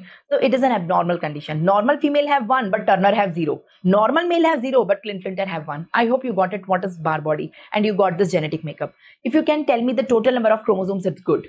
The normal total number of chromosomes is 46. But here in Klinefelter, it will be 47. 1 extra X is there. And in Turner, it will be 45. So what do you say? What is Klinefelter syndrome? What is Turner syndrome? So here I will write like 47XXY and here I will comma XXY. So total chromosomes are 47 and 1 extra X is there and it's a male, right? And here total chromosomes are 45, comma, it's X0. 1 X, other is missing and it's a female. So this is the summary. This is a summary. You frequently get questions on that and especially their bar body. If you say the bar body, it's a male with 1 bar body, it's a female with 0 bar body. This is the summary. You get many questions on that. And apart from that, you have to learn the symptoms. You have to learn the symptoms. Let me come on the next question. Before coming on the next question, let me tell you a small thing. You know, I always say my students, always shoot out for the moon. Even if you miss, you will land among the stars. What do you mean by that? Moon means the high target. है ना? Target should be rank 1. Target should always be rank 1. Whatever exams you are targeting NEETPG, FMGE, INICET. In FMGE, there is no ranking. I know it's a licensing exam. But after the FMGE, the first thing you should score good. And after scoring good, it's not an end journey. No? You will give USMLE, PLAB or whatever you will give, right? You will give some or the other competitive exam to get a rank. So whether you will do MD or you will do MS, in which branch, you have 19 options. You have millions of colleges. So which branch, which institute you will do. So that depends on your rank. Your rank actually decides your future, right? So if you are rank 1 now, all the options are open to you, right? All 19 options, all the hundreds, millions, thousands of institutes. So you do the branch of your choice from the best institute, dream branch from the dream institute, right? It is only possible if you are rank 1, right? So target should be rank 1. Even if you miss, you will be under 10. Even if you miss, you will be under 100. Even if you miss, you will be under 1000, right? But if you target की rank तो कुछ भी चलेगा, 10,000 तक भी चलेगा, 5,000 तक भी चलेगा, कुछ private college ले लेंगे, so it's not a good thing. अगर वो miss हुआ तो कहाँ जाओगे? You will be nowhere. So always shoot out high, shoot for the moon. Even if you miss, you will land among the stars. So that is the meaning. Can we go to the next question? So a little bit motivation is always required for good studies. Do you believe this or not? The next question is in front of you. There is a 16-year-old boy having abdominal discomfort on the left side, and he went to his physician to see the age, see the gender, see the complaint. On the left side, he is having some abdominal pain, and his father has the similar condition during his teenage. His father, so it is something genetic, because the father had the same condition. Later, the father have some malignancy. Right? Now this boy undergo colonoscopy and the image is given to you. What you can see in the image and what is your diagnosis? In the image, I can see hundreds or thousands of polyps. The entire colon is studded with polyps. The entire colon. I can see only polyps in the entire colon. So is it familial adenoposis polyposis? Is it colon cancer? Is it ulcerative colitis? Or is it Lynch syndrome? What is the correct answer? Can you please tell me the correct answer? Yes, it's a typical case of familial adenomatous polyposis, where the entire colon is studded with millions of polyps. More than hundreds of polyps are seen. It's an autosomal dominant condition. It is genetic. And the gene which is mutated is APC gene, which is present on chromosome number 5. So you have questions on all of them. The chromosome number is also a question. The name of the gene, APC gene, is also a question. It's autosomal dominant, it's also a question. And in the entire colon, hundreds of polyps are there, right? Later on, these polyps convert into malignancy. It is a pre-malignant condition. Later on, it is malignant. It's familial. So whenever you find such condition, the treatment is complete prophylactic. You have to do the surgery and remove the colon. The complete proctoscopy, the proctectomy can be the treatment. The complete colon has to be removed prophylactically. Not only this, you have to learn all the genes, all the important diseases with their mutated gene. So familial adenomatous polyposis, the gene which is mutated is APC, it is a PYQ. In Gardner syndrome, the gene which is mutated is again APC. In Turcot syndrome, the gene which is mutated is again APC. In hamartomatous or Peutz-Jeghers syndrome, it is STK11. Juvenile polyposis syndrome, the name of the gene is SMAD4, right? And in Cowden syndrome, it is P10. So all these are various types of polyps present in the GIT, right? Here you can see the image of familial adenomatous polyposis. You can see the same image is the zoom version. You can see the entire colon is filled with the polyps. Here also the entire colon is studded with the polyps. So coming on the next question. There is a 30-year-old male. 30-year male presented with a complaint of painless testicular mass. So in a 30-year young male, the testicular mass is there which is painless, right? His blood samples show elevated his blood samples show normal alpha fetoprotein.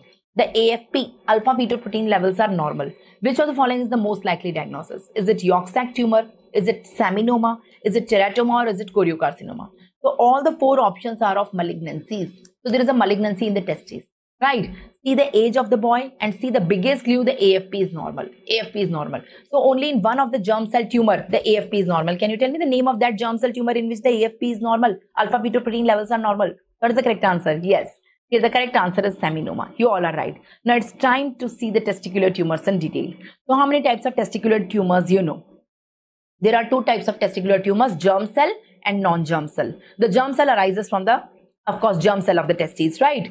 So there are two types of testicular tumor. Let me come on testicular tumors. What are the two types of testicular tumors? The germ cell tumors known as GCT and non-germ cell tumors. Non-germ cell tumors known as non-GCTs. The GCTs are of 6 types. What are the 6 types of GCTs? Can you please tell me what are the 6 types of GCTs? There is a mnemonic. The mnemonic is YESPCT. Yes, PCT. So it's yolk sac, it's embryonal, it's seminoma, it's polyembryoma, choriocarcinoma and teratoma. Okay, among the non-germ cell, you will get Leydig cell and Sertoli cell, Leydig and Sertoli. So learn the classification first. Now, among this classification, among the germ cell tumors, seminoma is different from all others. How it is different? Number one, in seminoma, the alpha fetoprotein levels are normal and in all others, the AFP is raised. Number one. Number two, seminoma prognosis is good. You know, metastasis is late. In all others, prognosis is poor because metastasis is very early, right? Number three, seminoma respond to chemotherapy and radiotherapy. It is very radiosensitive and chemosensitive. So the treatment of choice is radiotherapy and chemotherapy followed by surgery. But all other are radio-resistant, chemo-resistant. Direct treatment is surgery only. So that is the difference. So how many testicular tumors you know? Germ cell, non-germ cell. In the germ cell, there are 6 options. What are the 6 options? We will see the classification again. It's YESPCT. So Y stands for yolk sac, E stands for embryonal, S stands for seminoma, P stands for polyembryoma, it is not given here, C stands for choriocarcinoma and T stands for teratoma. Right, and in non-germ cell tumor, it's Leydig and Sertoli, right? So seminoma is different and it is the most common tumor of the testes, most common malignant tumor of the testes. In females, the corresponding portion is known as dysgerminoma. Okay, it constitutes 45% of total germ cell tumor. Among the PCT total tumors, seminoma constitute 45%. Seminoma constitute 45%. Grossly, the testes are enlarged. If you see the testes and cut from the center and open like an open book, you can see where is the tumor. The entire testes is converted into tumor.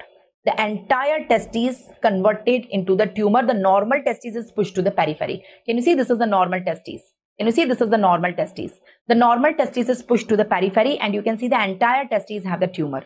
The tumor is yellowish, homogeneous and it is multilobated. The word multilobated is very important. Multilobated. It's multilobated, having multiple small lobules. Okay, so there is homogeneous grayish white lobulated appearance of the entire testes. The entire testes are enlarged. Coming on the microscopy.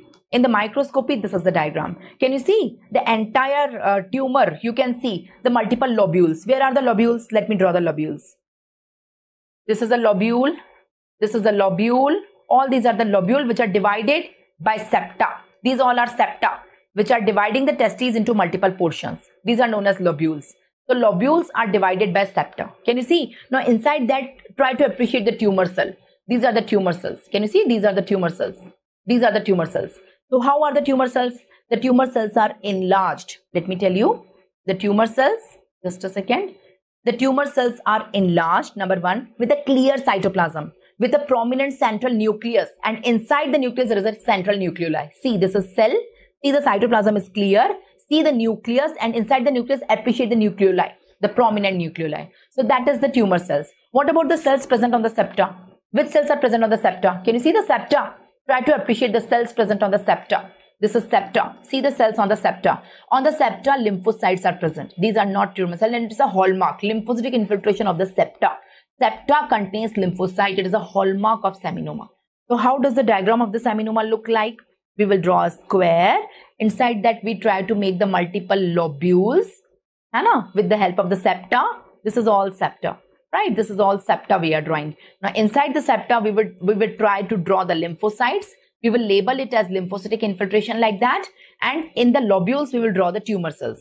The tumor cells are large with a nucleus with a prominent nucleoli. Large nucleus, prominent nucleoli, like that. Large nucleus with a prominent nucleoli. So it's typical seminoma, right? So grossly, you have to learn the lobules. The tumor cells are uniform, clear cytoplasm. They have well-defined borders. The nucleus is at the center and prominent nucleoli is there. And in the stroma, in the septa, it's fibrous tissue. It contains lymphocytic infiltration, right? Tumor markers. Alpha fetoprotein is normal. And human HCG, right? Human chorionic gonadotropin is also normal. Both the levels are normal. So which tumor markers are raised in seminoma? It's KIT, OCT and PLAB. KIT, OCT and PLAB. So it's KIT, it's OCT4 and PLAB. It's placental alkaline phosphatase. Placental alkaline phosphatase. PLAB is raised. Okay. So that prognosis is better. I told you as compared to other germ cell tumor from PCD, non-seminoma wale. So it is better and it is radiosensitive and chemosensitive. Right. Coming on the next question. I guess the topic testicular tumor is very clear to you. So coming on the next question. The next question is in front of you. Let me come on the next question. There is a lady has been diagnosed with a breast cancer. Okay. Her biopsy report revealed the presence of the tumor cells with signet ring appearance. The biggest clue given to you is the signet ring appearance and Indian file pattern. What is the most common diagnosis? Is it invasive lobular carcinoma, invasive ductal carcinoma, medullary cancer or mucinous? Yes. So the correct answer is invasive lobular carcinoma because of why the correct answer is this invasive lobular carcinoma because of this Indian file pattern. So what is this Indian file pattern? I will tell you everything about the breast cancer. So let's start the breast cancer topic in detail. You definitely get a question on this. It's a very important, very ultra important topic. Very frequently we get question on this. Okay. So let's start the breast cancer. Let's start breast cancer. Okay. Breast cancers are of two types. Non-invasive or invasive. The non-invasive one also known as carcinoma in situ. Okay. Now each of them are two types. Ductal lobular, ductal lobular. Okay. So let me tell you the full form. This is ductal carcinoma in situ, lobular carcinoma in situ. Both of them are carcinoma in situ. Na? This one is invasive ductal carcinoma, invasive lobular carcinoma. So for understanding this, basically you have to understand the structure of a female breast. Right? We are talking about the female breast. The breast cancer frequently occurs in female breast. Very rarely a male patient can have a breast cancer. So let me draw a breast of a female. To explain you the diagram, to explain you the structure. In the entire breast, small lobules are present. Small acini, ductules or lobules are present. So let me show you small ductules, acini. Okay, these are present. Now, from them, small terminal ducts are coming out. These all are terminal ducts. Okay, these are the ducts. And these are opening in terminal ducts. Just a second. This is a terminal duct. This is a terminal duct. This is a terminal duct. In the terminal duct, these ductules and lobules are opening. Okay, these. So all the ductules and lobules, just suppose these three are opening in one terminal duct. So they form a lobule. This is one lobule. This one is one lobule. This one is one lobule. So one lobule means all the acini ductules opening in one terminal duct. Now multiple terminal duct combined together and they open in lacticiferous duct. This is a lacticiferous duct in which this is opening. What is the function of breast? The breast is a non-functional organ, but it is functional only during lactation. Whenever the lady is lactating a baby, breastfeeding the baby, at that time the breast is functional and milk synthesis and ejection occurs inside the breast. Okay, so who synthesizes the milk? Milk synthesis occurs inside the ductules or acini like this. Okay, inside the ductules and acini, the milk is synthesized, okay, by the cells. Okay, so the milk will go in the terminal duct, and from the terminal duct it will come in the lobule, it will come in the lacticiferous duct, and finally in the nipple.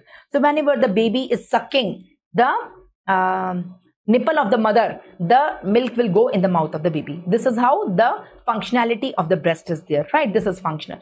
So now let me tell you, how does the breast cancer appear? So breast cancer first appear inside the ductule or lobule. These are the tumor cells I am drawing.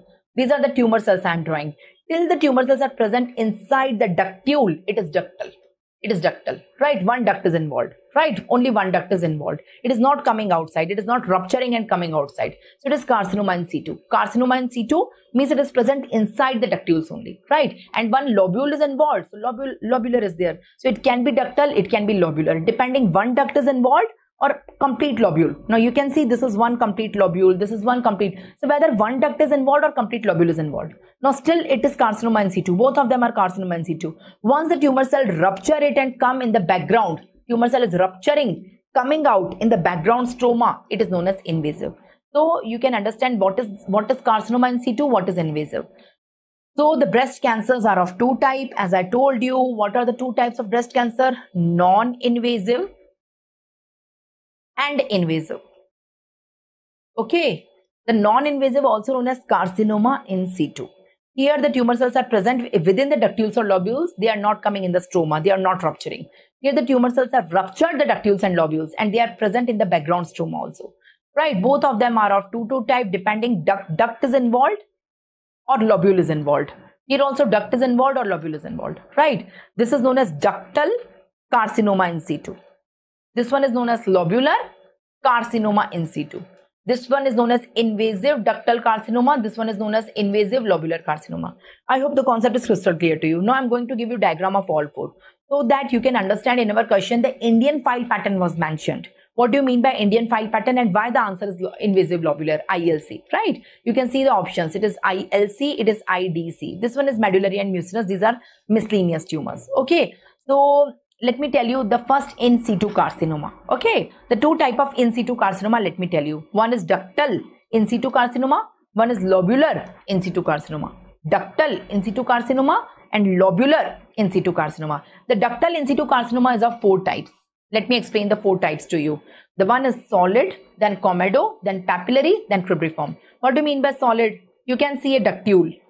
This is a ductule, this is a ductule, this is a ductule, and this is a ductule. Now inside the ductule, the tumor cells are present. The tumor cells are present throughout. Let me show you just a second. The tumor cells are present throughout, pack to pack in a solid pattern. Can you see pack to pack in a solid pattern? It is present throughout. This one is solid, right? In the comedo, the tumor cells are present at the periphery. The tumor cells are present at the periphery and in the center there is a necrosis. This is known as comedo. Okay. In the papillary, the tumor cells are arranged in papilla-like projection. What is papilla? It's finger-like projection. You can see it's finger-like projection. Okay. And in cuneiform it's like a sieve. The cuneiform is like a sieve. है ना? छन्नी के जैसा है. It's like a sieve. The cuneiform is like a sieve. Okay. So that is the DCIS. You can see the four patterns of the DCIS, right? But in LCIS, lobular carcinoma in situ, we have only one pattern, that is solid. You can see this one is solid, this one is also solid, this one. But there is a difference. See both the solids. Let me show you. Let me show you the difference. Here also you can see it's solid pattern. The tumor cells are arranged back to back throughout. Now please see the cells here. They are small, they are compact. And see the cells here. They are loosely arranged. They are little bit less cohesive and loose from each other. They are uniform and larger. So that is the difference. So what we have learned? We have learned the two type of in situ carcinoma of breast. In situ carcinoma in situ. Okay, this is ductal carcinoma in situ. This is lobular carcinoma in situ. Here 4 patterns are there. Here only 1 pattern is there. What are the 4 patterns here? It's solid, it's comedo, it's papillary, and it's cribriform. Okay, and here only 1 pattern is there, that is solid. We would like to draw diagram for all of them. So let's draw the ductules for all of them. Inside the ductules, we would like to draw the tumor cells. Here in compact, it's completely filled.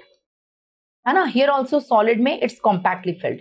The only thing here, they are packed, and here they are loosely arranged.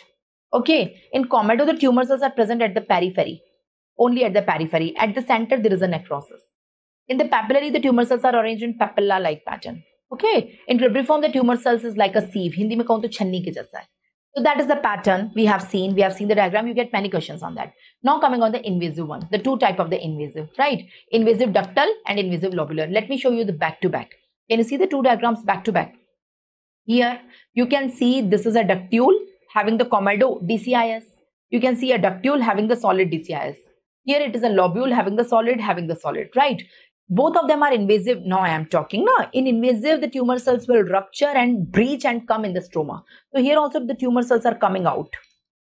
In the background stroma. And here also the tumor cells are coming out in the background stroma. Where are the tumor cells? Here in ductal one, the tumor cells maybe are in clusters. Maybe they are singly. Maybe in the form of a circular gland. There is no fixed pattern. But in invasive lobular one, when they are coming out in the stroma, they are one behind the other. They are one behind the other. Ek ke piche ek hai. They are one behind the other, like this, forming a train. Okay, one behind the other. This pattern is known as Indian file pattern. What do you mean by Indian file? The meaning of the Indian file is one behind the other. The meaning of the Indian file is one behind the other. Look at here and look at here. So you tell me the Indian file pattern is seen in invasive lobular carcinoma. That is our answer now, right? Now I'm going to the next question. We have seen everything about the breast cancer. Going to the next question. Next question is in front of you. Can you tell me histological examination of a bone tumor is given to you? What is the diagnosis? So look at the bone tumor. Is it osteosarcoma? Is it a giant cell tumor? Is it a Ewing sarcoma? Or is it a chondrosarcoma? The question is very simple. The question is very, very simple. Can you tell me the answer? Yes. Can you please tell me the answer? What is the answer here? Yes. So you all can see they have multiple giant cells. Can you see? What is a giant cell? A tumor cell having more than one nucleus. I mean multiple nucleus. It is a giant cell. In most of the cells, you can see multiple giant cell. It's a giant cell tumor. It's a giant cell tumor. The common age is 20 to 40 years. Here age is not given. It is common in females. It is common at the epiphysis of the bone. It is more common in the femur followed by tibia. It is usually solitary. Okay. Coming on the next question now. It was a small question. Now coming on the next question. The next question, there is a female presented with multiple warty lesion around the vulva. Warty lesions around the genitalia, around the vulva.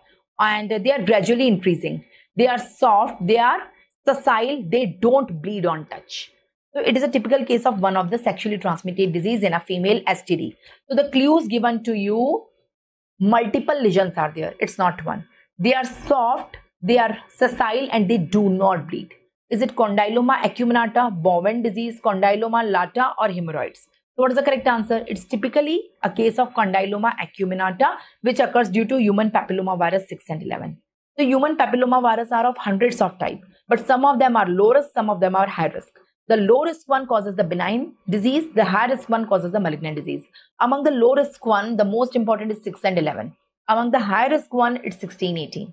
Here the 6 and 11 on the genitalia in males as well as in females, they form multiple big large lesions, and that is known as condyloma acuminata. That is our answer right now. You can see, can you see here the vulva of a female having a big lesion looking like a cauliflower coming out of the vagina. Okay, the vagina and the vulva, and it's benign. It's benign. It is known as condyloma acuminata. It's condyloma acuminata. It is caused by human papillomavirus HPV. The benign one, it is caused by low risk, that is 6 and 11. Okay, so let's study the HPV in detail. As I told you, there are many types of HPV. There are 70 types of HPV. Some of them are low risk and some of them are high risk.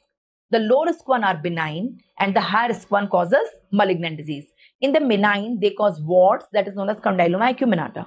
In the malignancy, they cause malignancy of the genitalia. What is the reason? How does they cause the malignancy? Do you know the reason? Do you know the reason? Let me tell you something.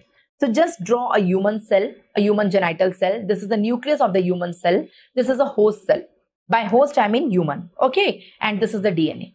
Okay. This is the DNA. When a HPV virus, imagine this is a HPV virus, enters inside, the HPV virus form two proteins. This is the virus. It formed two proteins, E6 and E7. E6 and E7, both of them go in the nucleus and they mutate various genes. E6 causes mutation of P53 and E7 causes mutation of retinoblastoma. Okay, E6 causes mutation of P53 and TERT, and E7 causes mutation of retinoblastoma and P21, if you can learn. Okay, the 4 mutation will cause uncontrolled mitosis in the cell, which will lead to cancer, the benign and the malignant cancer. So this is the pathogenesis. You get many questions from this. Okay, repeated question. E6, E7. E6 is inhibiting what? It is causing the mutation of the P53 and TERT. And E7 is causing the mutation of P21 and retinoblastoma. It is causing immortalization to the cell. That is, the cell will not die and uncontrolled cell division is there. Increased cell proliferation leading to cancer. Right, now coming on the next question. Can you identify the organism given in the image? Very easy question. You can give a guess. Can you please identify the organism given in the smear? What is the correct answer? Yes, the organism shown in the image. What is the correct answer? Yes, who can tell me the answer? Just a second, give me a minute. Yes. So you can see in this diagram, the RBCs are shown to you. Many RBCs are shown to you. And inside these RBCs, you can see the ring-like structures. Can you see the ring-like structures inside the RBC? All the 4 options are of Plasmodium, the Plasmodium parasite. It's a malaria parasite. But there are 4 types of Plasmodium now. So which one is shown to you? Is it falciparum? Is it vivax? Is it oval or malari? I guess the question is very simple and most of you know the answer. The answer is Plasmodium falciparum. Now why the Plasmodium falciparum is the answer? Only one clue is given to you. Here, inside the RBC, some of the RBC show multiple rings.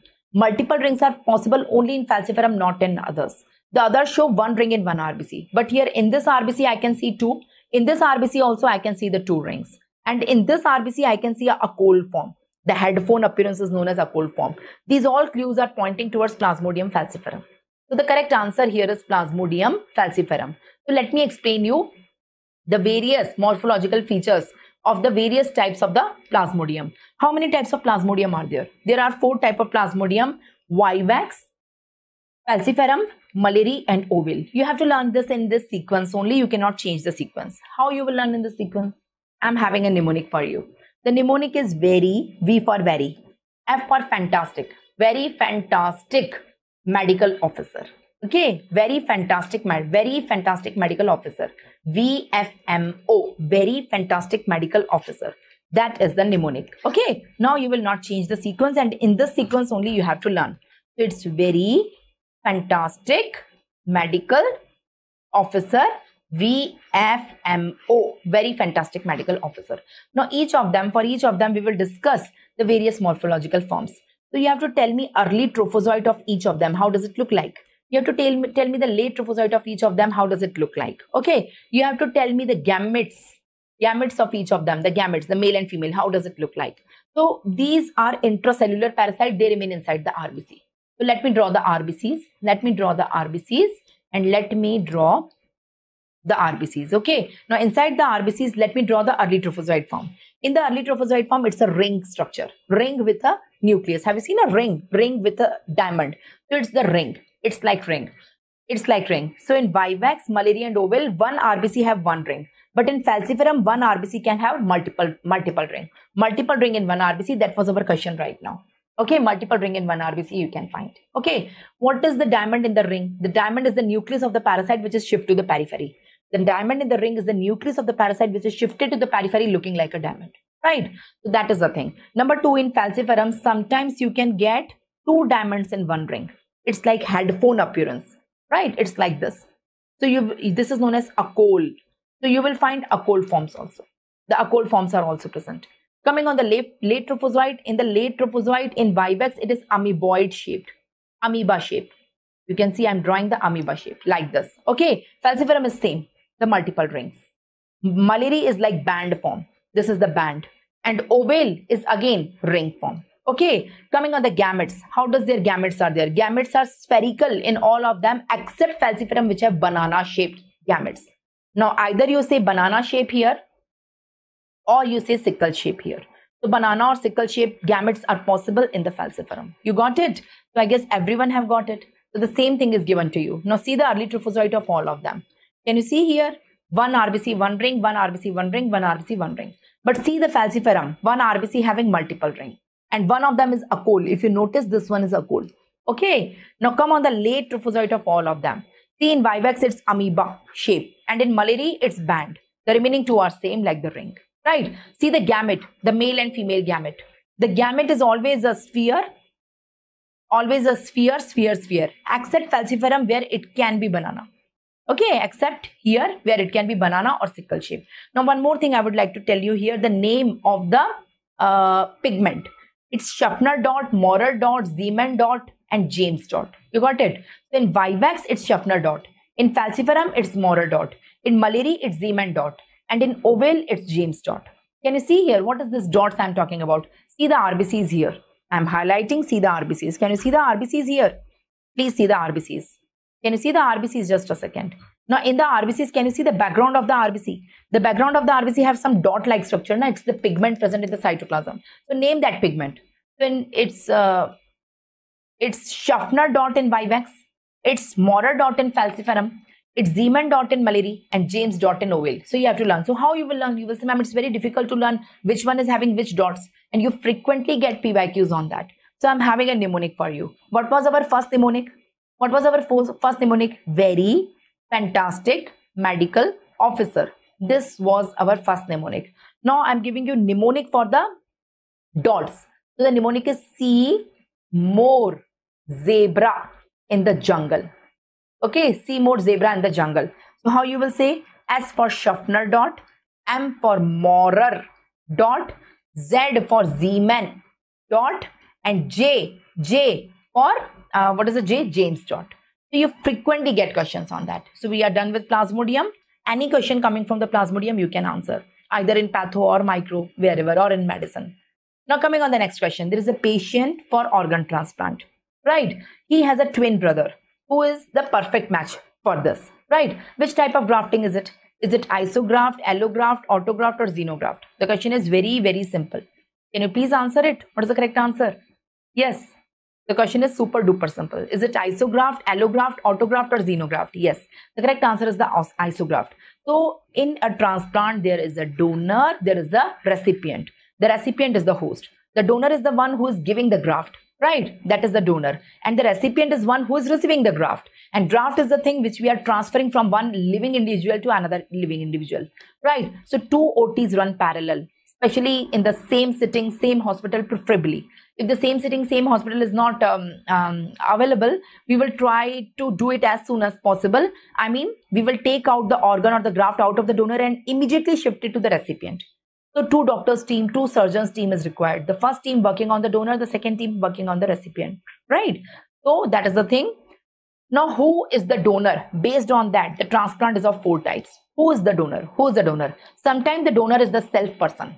The donor is the self person. How is it possible the self person? Suppose someone is having burns over the skin, over the face.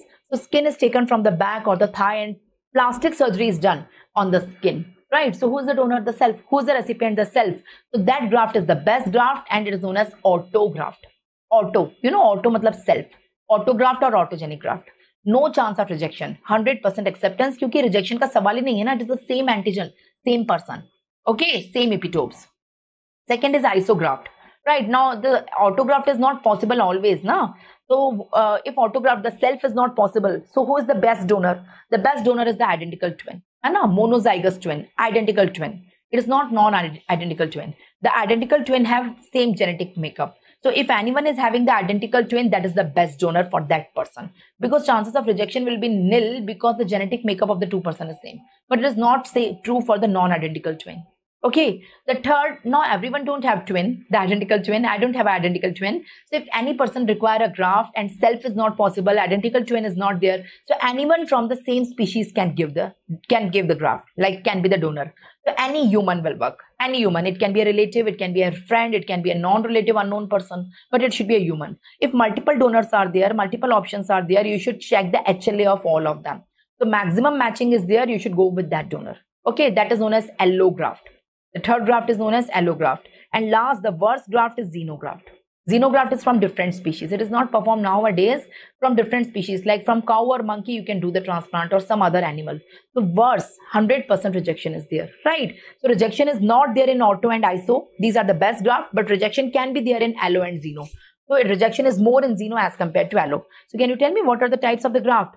Autograft, isograft, allograft, and xenograft. Tell me who is the donor. In autograft, the donor is the self. In isograft, the donor is the identical twin. Identical twin. In allograft, any person from the same species.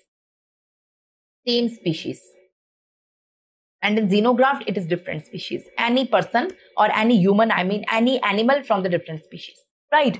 So that is the 4 types of the graft. Now read your question very carefully. There is a person who require an organ transplant and he is having a twin brother, the identical twin, who is the perfect match. So it is isograft. It is isograft, right? So if I, instead of the twin, if I use any human from the same species, answer will become allo. And if I use different species, answer will become xeno. And if I use the self, answer will become auto. So you frequently get questions on these 4, very, very, very frequently.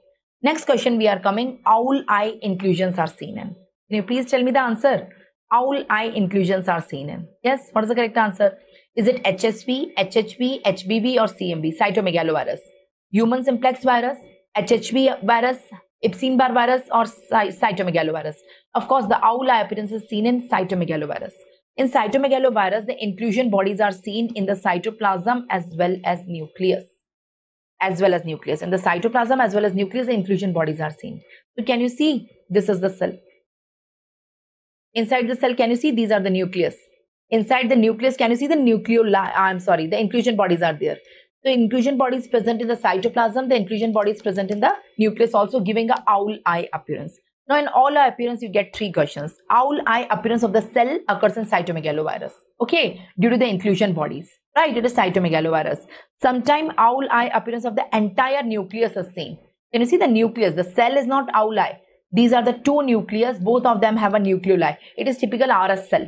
It is seen in RS cell, the classical RS cell. Right, sometime in radiology, you see the owl eye appearance.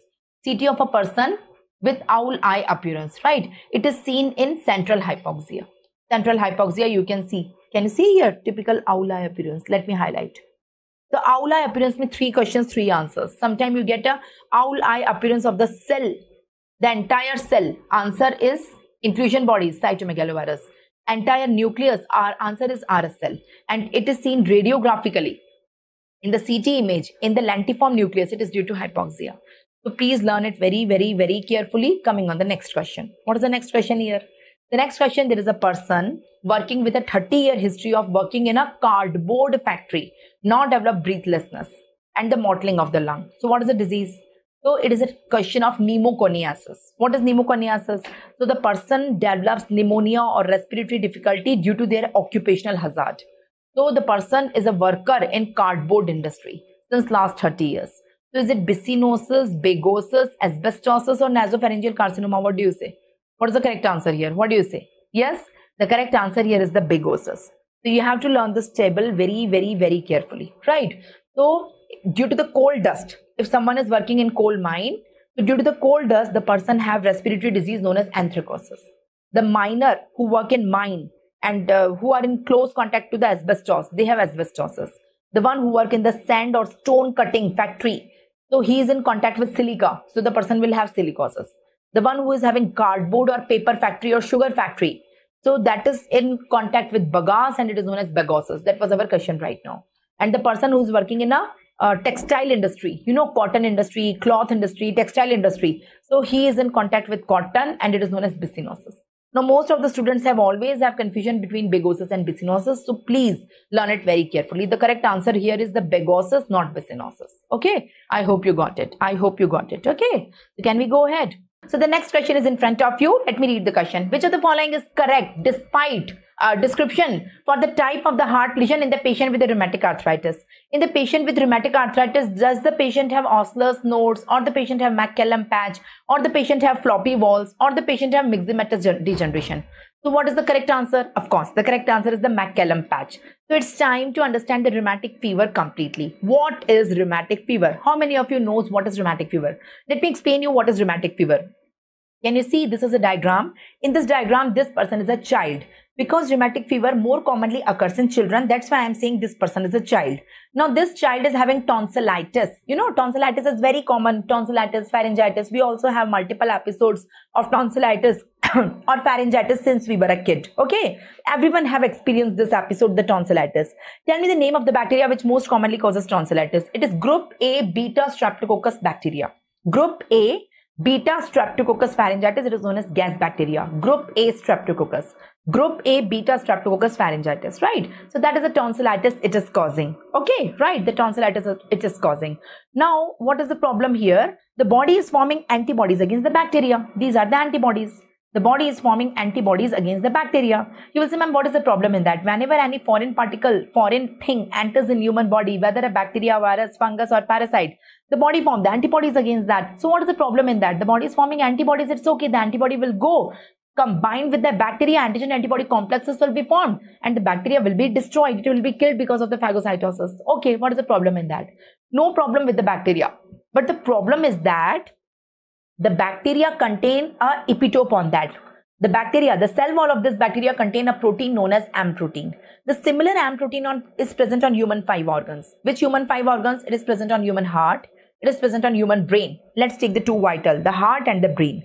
On the heart, the brain, the skin. The next is the skin. Okay, the heart, the brain, the skin. Just below the skin, it's subcutaneous tissue. And below that, we have joints. Okay, so let's say the 5 organs, the heart, the brain, the skin, the subcutaneous tissue and the joints. On all of them, you can see the M protein is present. So basically, these antibodies will get confused. So actually, these antibodies are formed for the M protein of the bacteria. But they will get confused. They will cross-react. They will confuse and they will cross-react with the M protein of the 5 organ. With the M protein, they will think it is also bacteria. So actually antibodies don't understand this is bacteria, this is own organ. They are formed against M protein. So wherever they find the M protein, they will bind and they will destroy that tissue. So they destroy the bacteria, but they destroy human 5 organs also. So they cause 5 diseases in the 5 organ. Can you name the 5 diseases? Let me tell you. So in the heart, they cause rheumatic heart disease. In the brain, they cause syndrome scoria. In the skin, they cause erythema marginatum. In the subcutaneous tissue, they cause subcutaneous nodules. And in the joints, they cause migratory polyarthritis. Now, these 5 diseases together known as rheumatic fever. So, my point is that rheumatic fever is not one disease. It is an umbrella term having 5 diseases under that. Rheumatic fever is not one disease. It is an umbrella term having 5 diseases under that. Right? So that is rheumatic fever. It is due to autoantibodies. Now, who is causing the destruction of the 5 organ? Is it bacteria coming and causing the destruction of the 5 organ? No. It is not the bacteria which is causing destruction of these 5 organ. It is the antibodies. I mean to say it is the autoantibodies. So why it is autoantibodies? Because these antibodies is destroying human own tissue. And this disease is known as rheumatic fever. Here heart, I will discuss only heart here, right? Now in the heart, there are 3 layers now. What are the 3 layers of the heart? Endocardium, myocardium, pericardium. So the M protein is present on all the 3 layers, endocardium, myocardium, epicardium, right? Pericardium. So the antibodies causes destruction of all 3 layers. So patient have endocarditis, patient have myocarditis, patient have pericarditis, and this is known as pancarditis. So basically in rheumatic fever, patient have pancarditis. I repeat my words, patient have pancarditis. I mean to say all the 3 layers of the heart are inflamed. It's not only endocarditis, not only myocarditis, not only pericarditis, it's all 3 together. We are talking about rheumatic fever. So in rheumatic fever, the heart is involved. Heart is one of the 5 organ. It is involved. In the heart, all 3 layers are involved. You can see the walls are involved, endocardium, the myocardium, the pericardium, everything is involved. So we will discuss them in detail. Okay. Now in the endocardium, I told you there are 2 types of endocardium. The valvular endocardium and the mural endocardium. The endocardium which is present on the walls of the heart, the bicuspid wall, mitral wall, and tricuspid wall, it is valvular endocardium. And the endocardium which is present in the 3-dimensional rest of the heart, it is known as mural endocardium, right? Now we will see endocarditis first. What is happening in the endocarditis? In the walls, the vegetations are formed. Can you see the vegetations? Please appreciate the vegetations. Please appreciate the vegetations here. Okay, can you see the vegetations here, the vegetations here? The vegetations are there, small. This is known as valvular endocarditis, right? In the mural endocarditis, in the left auricle, you know heart have 4 chambers, the 2 auricles, the 2 ventricles, both right side and left side. In the left auricle, there is a patch of wrinkling. There is a patch of wrinkling. A wrinkled patch is there that is known as McCallum patch. What is it known as? It is known as McCallum patch. Okay, McCallum patch is there. So that McCallum patch is the mural endocarditis. So valvular endocarditis, vegetations are there. Mural endocarditis, McCallum patch, it is a patch of wrinkling in the mural endocardium. That was our question right now. In the myocardium, you can see multiple Ashkoff bodies are formed. In the myocardium, multiple granulomas are formed, and these granulomas are known as Ashkoff bodies. Can you see multiple granulomas are there? In the entire myocardium, multiple granulomas are there, and that is known as Ashkoff bodies. Okay? And in the pericardium, it is known as bread and butter appearance. What do you mean by bread and butter? Have you ever eaten bread butter sandwich in the breakfast? No. So see, what happens in bread butter? You take 2 slices of the bread, and in between them there is butter, right? Have you ever tried this, separating the 2 bread slices away from each other? If you have not tried, please do so. If you try to separate the 2 slices of the bread away from each other, you can see the strings. You can see the strings of butter in between. You can see the strings of butter in between. This is known as bread and butter appearance. So basically in the heart, this is endocardium, this is myocardium, and this is pericardium. Now this space is known as pericardial space. So normally in pericardial space, a small amount of fluid is present, which is known as pericardial fluid. So normal pericardial fluid is serous in nature. Serous means it's watery in nature. But what happens now in rheumatic carditis, this pericarditis becomes fibrinous. This fluid becomes fibrinous in nature. It is known as fibrinous pericarditis. Fibrinous pericarditis. What do you mean by fibrinous? What do you mean by the word fibrinous? The word fibrinous means it is thready. Hindi mein kahun to dhagedar. It becomes thready in appearance. So what happened? Imagine the child is dead of rheumatic fever. You are doing the autopsy of the child. So what you will do? You will take the heart out. Once you take the heart out to see all the 3 layers of the heart, first you cut the pericardium and separate it from the myocardium. So as soon as with the help of a scissor, you are cutting the pericardium and separating it with the myocardium, you can see the threads in between, like the 2 slices of the bread, and you can see the threads of the butter in between. So this appearance is known as bread and butter appearance. So it is known as bread and butter appearance or fibrinous pericarditis. So can you please summarize me what is happening in rheumatic fever?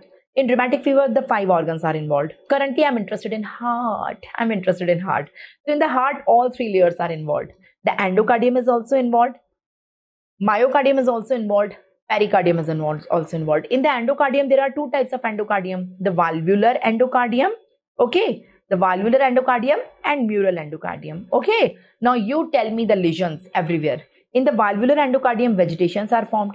In the mural endocardium, there is a patch of wrinkling. In the left auricle, it is known as McCallum patch. McCallum patch is important.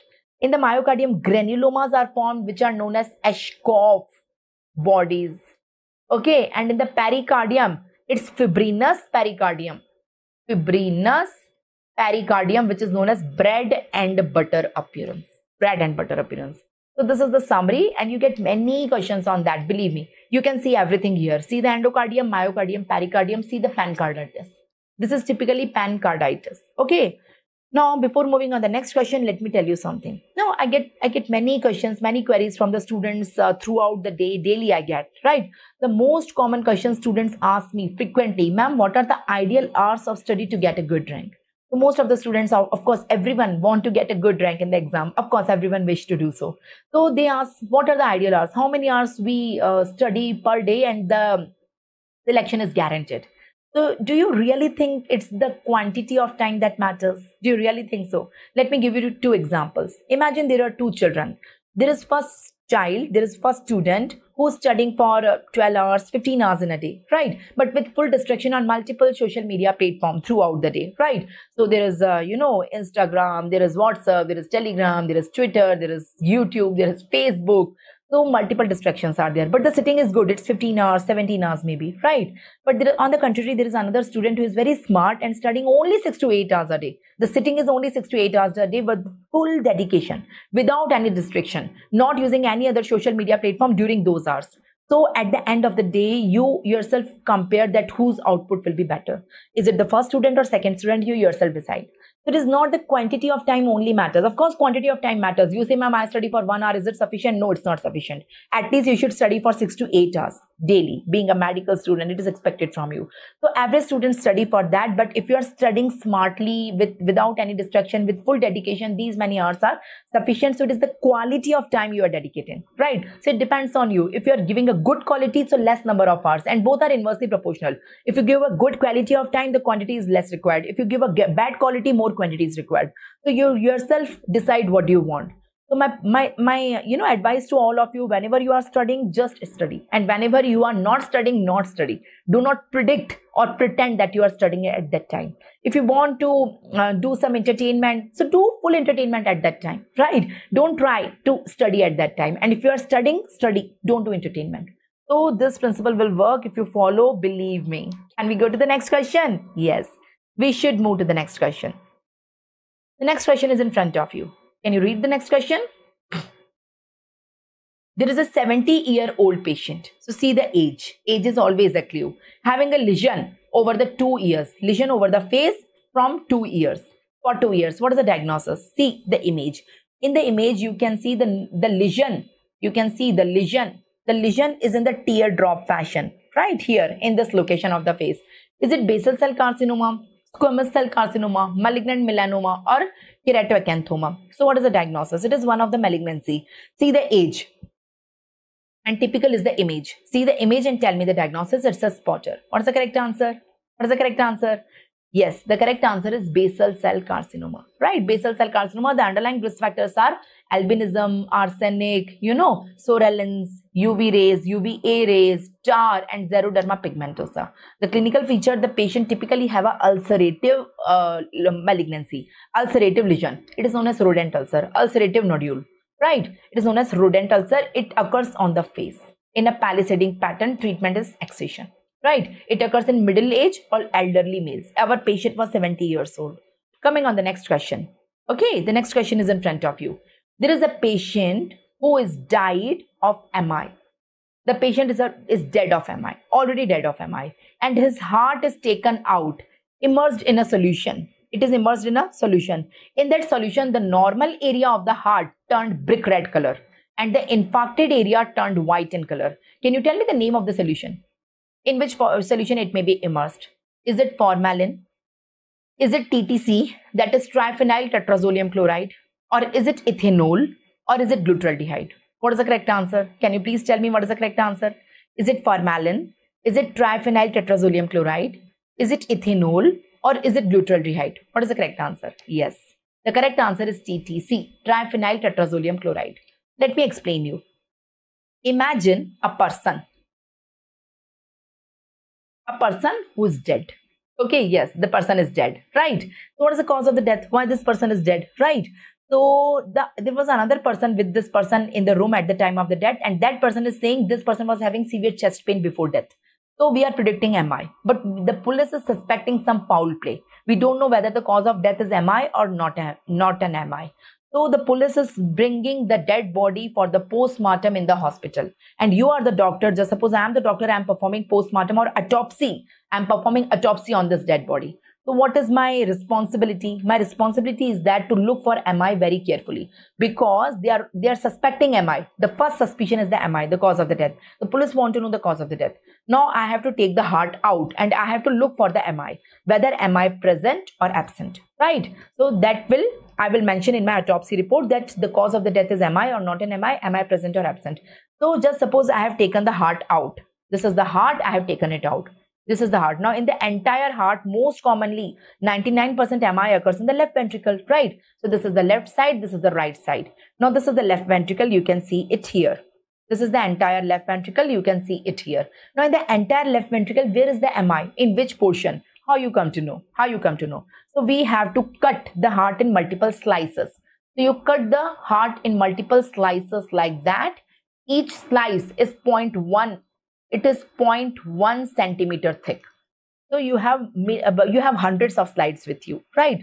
Each slice, if you take one of the slice like this and look at this. So each slice have two lumens, right ventricular lumen and left ventricular lumen. As I told you, most of the MI occur in the wall of the left ventricle. So you have to look anterior, posterior, medial and lateral. All the 4 walls of the left ventricle and look for the MI. You will say, ma'am, it's a very tedious job. We have hundreds of slices. In each slice, we have to look for the 4 walls around the left ventricle and look for the MI. Maybe MI is a very small patch present here, there. Sometimes it is big, it is visible, but sometimes it is very small, it's invisible. So what to do in that case? So in that case, it's very easy.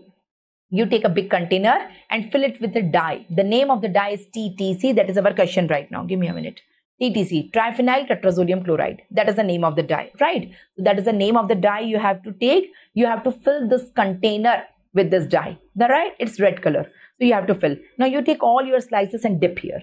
I'm drawing only one, but you have to take all the slices and dip in this container. So this is one of the slice having right ventricle and left ventricle. Now, just suppose this portion is MI. Let me draw. So just suppose this portion is MI. This portion, right? So actually when you dip it, so the complete slice will become red. The viable area will become red. It will take the dye. The dye is red in color. So the viable area will take the dye and the non-viable, the dead area will not take the dye. The dead area will not take the dye. Let me show you. The dead area is not taking the dye. See. So the entire slice convert red in color except this area. You can see this area is not taking the color. It remains white. So my point is that the viable area become red in color and the non-viable, the dead area become yellow or white in color. This is the principle of TTC. Now you can see all the slices and you can easily make out that this is the dead area. Now what is the principle? You should ask me, ma'am, why the viable area is red in color and the non-viable area is dead? The dead area is yellow in color. So answer is that in the non-viable area, we have cells here also and we have cells here also. So here cells are intact. They have dehydrogenase enzyme in them. But in the dead area, the cells are bursted. They are lysed. They are ruptured. So they lose the dehydrogenase enzyme. TTC bind with dehydrogenase. You tell me where is the pickup of the TTC.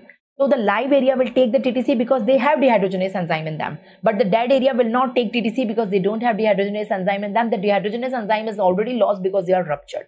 So that is the principle behind that. So that is the complete thing. TTC. You can see this diagram. In this diagram, you can see one of the slice. The entire slice you can see red color except this portion which is yellow or white. So I can make it out. This is the dead area. That is the infarcted area and remaining is the viable area. So that is the principle behind that. That was our question. You can read the question again and you can tell me the answer now. I guess the concept is crystal clear to you, right? You can see the normal healthy area is brick red in color and the infarcted area is the white or yellow in color. That is TTC, right? So the non-infarcted area become red in color because they have the enzyme, dehydrogenase enzyme in them. Dehydrogenase enzyme bind with TTC dye and TTC pickup will be there. But the infarcted area, the dead area is yellow or pale in color. It doesn't have TTC dye. Okay, so that is the thing. Coming on the next question. Next question is in front of you.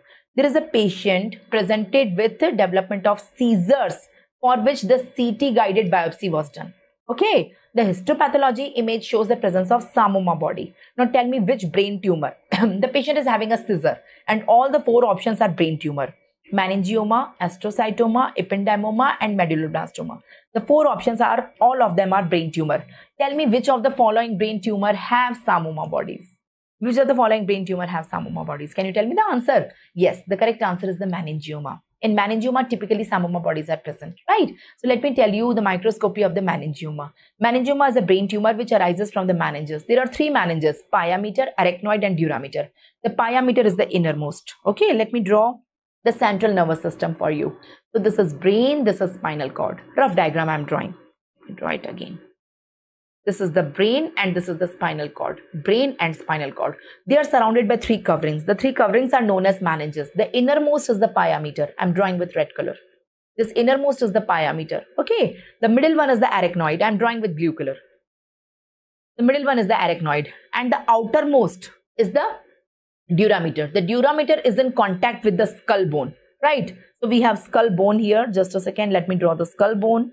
So imagine this is the skull bone. So dura meter is just below the skull bone. Dura meter is just below the skull bone, right? You can see. So this space is known as subarachnoid space. Let me tell you the space between the pia meter and the arachnoid. Let me highlight this space. So let me use the highlighter and let me highlight the space between the pia meter and the arachnoid. It is known as subarachnoid space. It contains the CSF, right? It always. So I guess you know so among the three meninges, the arachnoid, from the arachnoid, meningioma get arise. Okay. Now what is the microscopy? This is a typical microscopy. You can see only tumor. So first tell me the arrangement of the tumor cells and then describe each tumor cell and tell me the extra finding. What is the arrangement? The tumor cells. Can you see the tumor cells? The tumor cells are arranged in whorled pattern. The tumor cells are arranged in whorled pattern. Can you see the whirling? This is known as whorled pattern. Okay, whirl. This is known as whorled pattern. Number one. Number two, say the shape. The shape of the tumor cells is spindle shaped. They are spindle shaped. Right? Number two. Number two, multiple tumor cells are connected with each other. Here, not very clearly visible. Like this is a tumor cell. Hai na? This is a tumor cell. So they just connect with each other and their nucleus. So it is appearing multiple tumor cell as one tumor cell and having multiple nucleus. It is known as syncytial. It is known as syncytial. Syncytial means multiple tumor cells are connecting with each other. Their cell membranes are connecting with each other. So there is syncytial appearance. Right. The last thing, at the center, they have psammoma bodies. What is psammoma bodies? At the center of the wall, there is psammoma. Psammoma body is the calcification. They have calcification. The calcification is also in whorled pattern. Can you see the calcification in a whorled pattern? The calcification in a whorled pattern. The calcification in a whorled pattern. It is known as psammoma. The P is silent, right? It is known as psammoma. So the question was, which of the following brain tumor have psammoma bodies most frequently? So the correct answer is meningioma. Meningioma most frequently have psammoma bodies. So the tumor cells are arranged in whorled pattern. The tumor cells are spindeloid. They have syncytia and psammoma bodies are present at the center of the walls. Right? That is the psammoma bodies is the calcification. So we are done with this question. Coming on the next question very quickly. The next question is in front of you. Can you see the next question? Which of the following mode of inheritance in the patient suffering from color blindness? So is it autosomal dominant, autosomal recessive, X-linked dominant or X-linked recessive? So yes, they are asking for color blindness. The correct answer here is X-linked recessive. But what if the question is on tuberous sclerosis? The question is on neurofibromatosis. The question is on, hemophilia. So question can be on any disease. So my point is that you should know all four genetic inheritance. There are four types of genetic inheritance. Let's talk about genetic inheritance in a disease. Genetic inheritance. Okay. Let's talk about genetic inheritance. The four types of genetic inheritance we will talk. Okay. We will talk about autosomal dominance, autosomal recessive, X-linked dominant and X-linked recessive. So I will give you four mnemonics now. You have to learn all the diseases coming in this category, in this category, in this category, in this category. Currently our question is on color blindness. It can be any question. You frequently or definitely get question on the genetic inheritance. So these four mnemonics will be ultra useful for you. Okay. Let me start with the first mnemonic. The first mnemonic is on autosomal dominant. The mnemonic is वो familial hypercholesteremia autosomal dominant है. Okay, वो familial hypercholesteremia autosomal dominant है. So वो stands for von Willebrand disease. Familial का F stands for familial adenomatous polyposis. Hypercholesteremia stands for hypercholesteremia. Autosomal stands for adult polycystic kidney disease. D dominant का D stands for dystrophic myotonica. O stands for osteogenesis imperfecta. M stands for Marfan syndrome. I stands for intermittent porphyria. N stands for neurofibromatosis 1. A stands for achondroplasia. One more N stands for neurofibromatosis 2. And T stands for tuberous sclerosis. Okay. And H stands for Huntington's disease as well as hereditary spherocytosis. I know learning the full form is difficult, but with mnemonic it will be easy. So it's वो familial hypercholesteremia autosomal dominant है. Try to say the full form. Coming on autosomal recessive. What is the mnemonic? The mnemonic is ABCD EFGH SPW. What is the mnemonic? I repeat, ABCD EFGH SPW. A stands for albinism. B stands for beta thalassemia. C stands for cystic fibrosis. D and color cystic fibrosis. That's it. D stands for deafness, sensory neural deafness as well as Dubin-Johnson. E stands for enzyme deficiency like glycogen and lysosomal storage disorder. F stands for two things, Friedreich ataxia and Fanconi anemia. G stands for galactosemia. H stands for hemochromatosis and Hurler disease. S stands for sickle cell disease. P stands for phenylketonuria and W stands for Wilson disease. W stands for Wilson disease, right? The next question, X-linked dominant. So the answer is FAIR, F-A-I-R. F stands for facial syndrome, right? Facio-oral syndrome. A stands for Alport. I stands for incontinenta pigmentosa, and R is resistant ricket, right? And last is X-linked recessive. The mnemonic is Graham-Bell. Okay. G stands for G6PD deficiency. R, Graham-Bell. R stands for retinitis pigmentosa. A stands for androgen insensitivity. H stands for hemophilia. Okay. A stands for adrenoleukodystrophy. N for Menkes disease. B for blindness, color blindness, which is our question right now. And it is for Bakken-Duchenne muscular dystrophy also. E for Emery-Dufus dystrophy. L for Leishman, one more L for Lowe. I know learning the full form is a little bit difficult, but not impossible. If you try, you can do it. So I told you the 4 mnemonic: autosomal dominant, autosomal recessive, X-linked dominant, and X-linked recessive. I told you the 4 mnemonics. What are the 4 mnemonics? Can you tell me? So what was the mnemonic of autosomal dominant? वो familial hypercholesteremia autosomal dominant. D-O-M-I-N-A-N-T. Autosomal dominant है. This is the, try to say the full form. Autosomal recessive, A, B, C, D, E, F, G, H, S, P, W. This is the mnemonic. Now coming on X-linked dominant. What is the mnemonic? The mnemonic is FAIR, F-A-I-R, right? And what is the mnemonic of X-linked recessive? The mnemonic is Graham-Bell, G-R-A-H-A-M-B-E-L-L,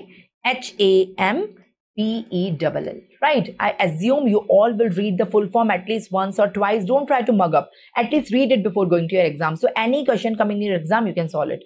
Currently, the question was on blindness, color blindness. The answer is X-linked recessive. You can get multiple questions on these 4 mnemonics. Believe me. Okay. So coming on the next question, which of the following is a characteristic feature of Barrett esophagus? A characteristic feature of Barrett esophagus. Is it squamous metaplasia, intestinal metaplasia, columnar metaplasia, or severe dysplasia? What is the correct answer? The correct answer is the columnar metaplasia. It's the columnar metaplasia. Okay. So what is metaplasia? Let me explain you what is Barrett esophagus. For understanding Barrett esophagus, you have to understand metaplasia. What is the definition of metaplasia? Metaplasia means replacement of one type of epithelium with another. Now in human body, we have 2 types of epithelium, squamous or columnar.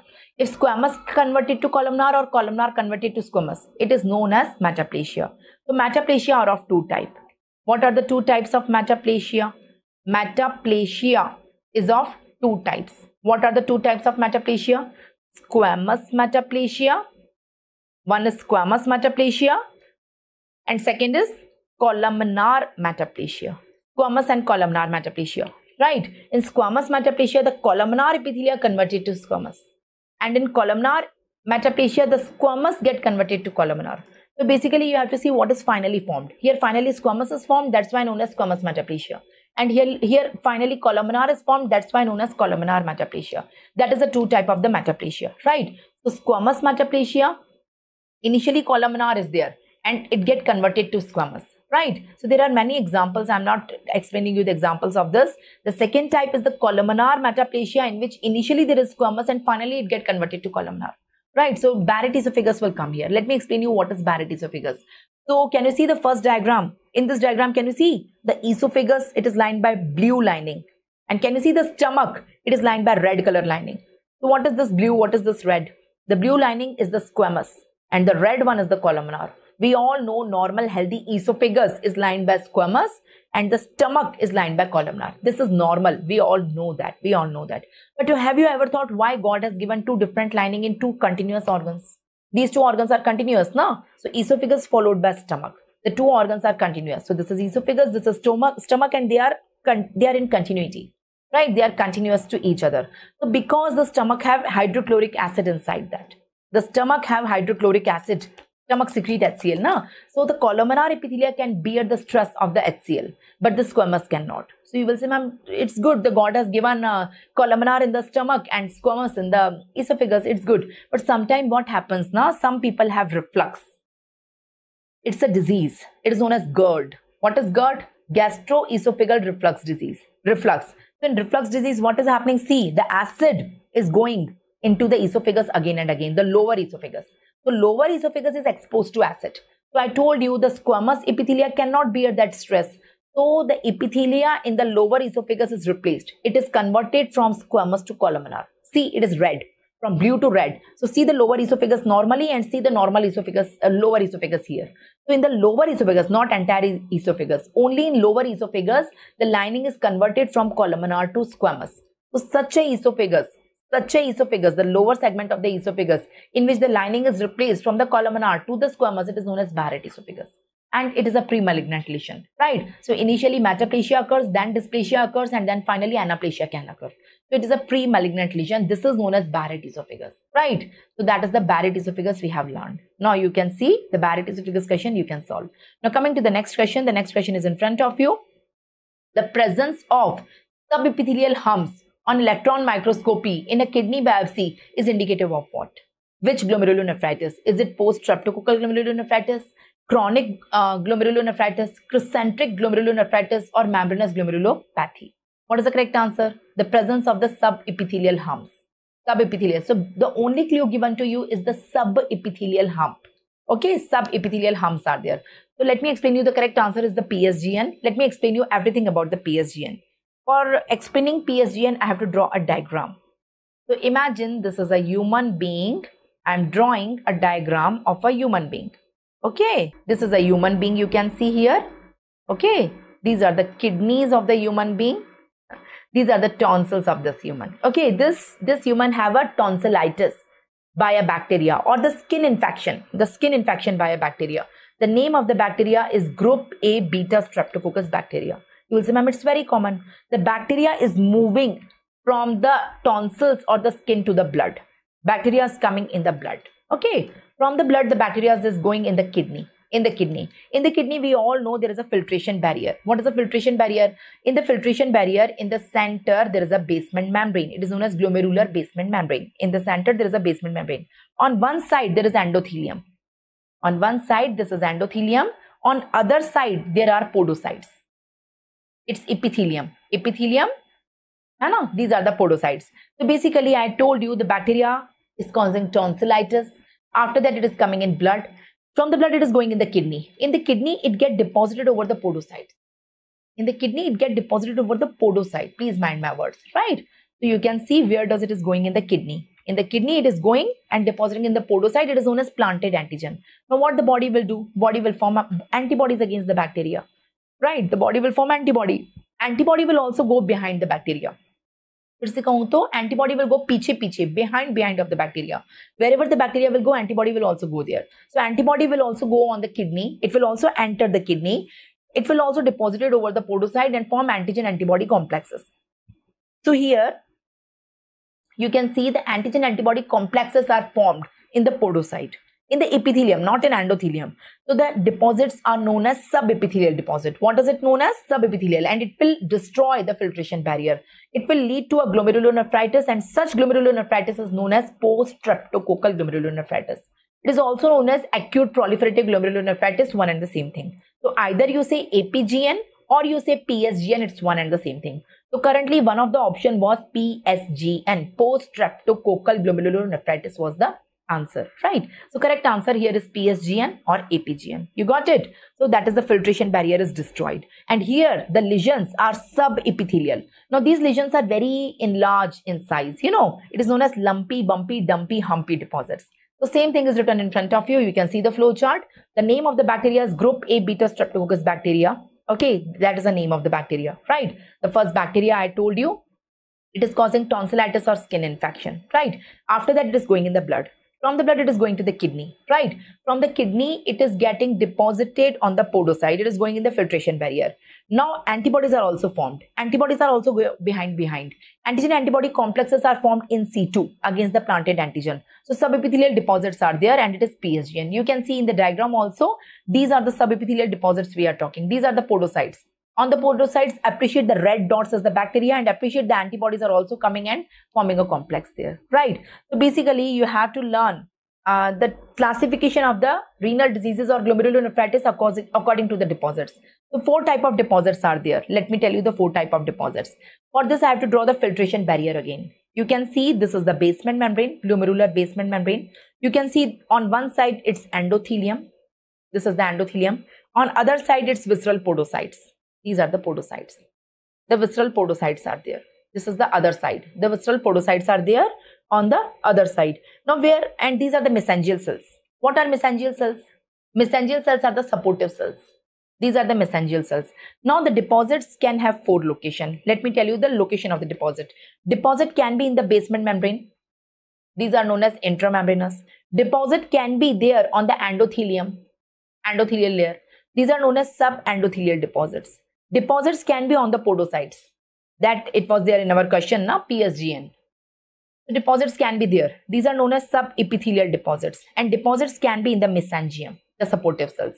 So these are the 4 locations. Now tell me in which glomerulonephritis, which type of deposits are there? I mean to say, where is in the basement membrane, when is subendothelium, when is subepithelium, and when is mesangial. So the chart is in front of you. Currently the question was on PSGN, which is subepithelial. Now you can get question on any of them, right? So we will solve few more questions from few more papers. We have covered 2 papers till now. We will cover 1 more paper. Okay. So the next question, which is a nephritic syndrome? Which of the following is nephritic syndrome? So you must understand what is nephritic syndrome, what is nephrotic syndrome. You must have an understanding of that, right? So what is the correct answer? Is it minimal change disease, membranous glomerulonephritis, post-streptococcal glomerulonephritis, or focal segmental glomerulonephritis? What is the correct answer? Yes, the correct answer is post-streptococcal glomerulonephritis. It is the correct answer. This is by mistake. Okay, so let me explain you the nephritic and the nephrotic syndrome. Now, nephritic syndrome and nephrotic syndrome are 2 syndromes. These are not one diseases. It is a syndrome. Nephritic syndrome and nephrotic syndrome, right? So please mind the spelling. This one is itic, this one is otic. This is nephritic syndrome, this one is nephrotic syndrome, right? Now here a cluster of 5 symptoms occur, and here a cluster of 6 symptoms occur. So any kidney disease having these 5 symptoms is classified as nephritic, and any kidney disease having a cluster of these 6 symptoms is known as nephrotic. So let me explain you what is the cluster of symptoms. Let me start with nephritic. In nephritic, the patient have hematuria. The patient will run to you, doctor, I am having blood in the urine. My urine is red in color, blood in urine. That is known as hematuria. Sometimes it is microscopic, not visible with the naked eye, but microscopically it is visible. Number 2, patient will say, doctor, I am having protein in urine. Mean patient don't come to know that, but if you do the urine analysis, you will come to know the patient is having mild proteinuria also. So blood in urine, protein in urine. If we measure the blood pressure of the patient is hypertensive. If you see, the patient have edema also, and patient have oliguria. So hematuria, proteinuria, hypertension, edema, and oliguria. These are the 5 findings of nephritic syndrome, right? The examples are PSGN.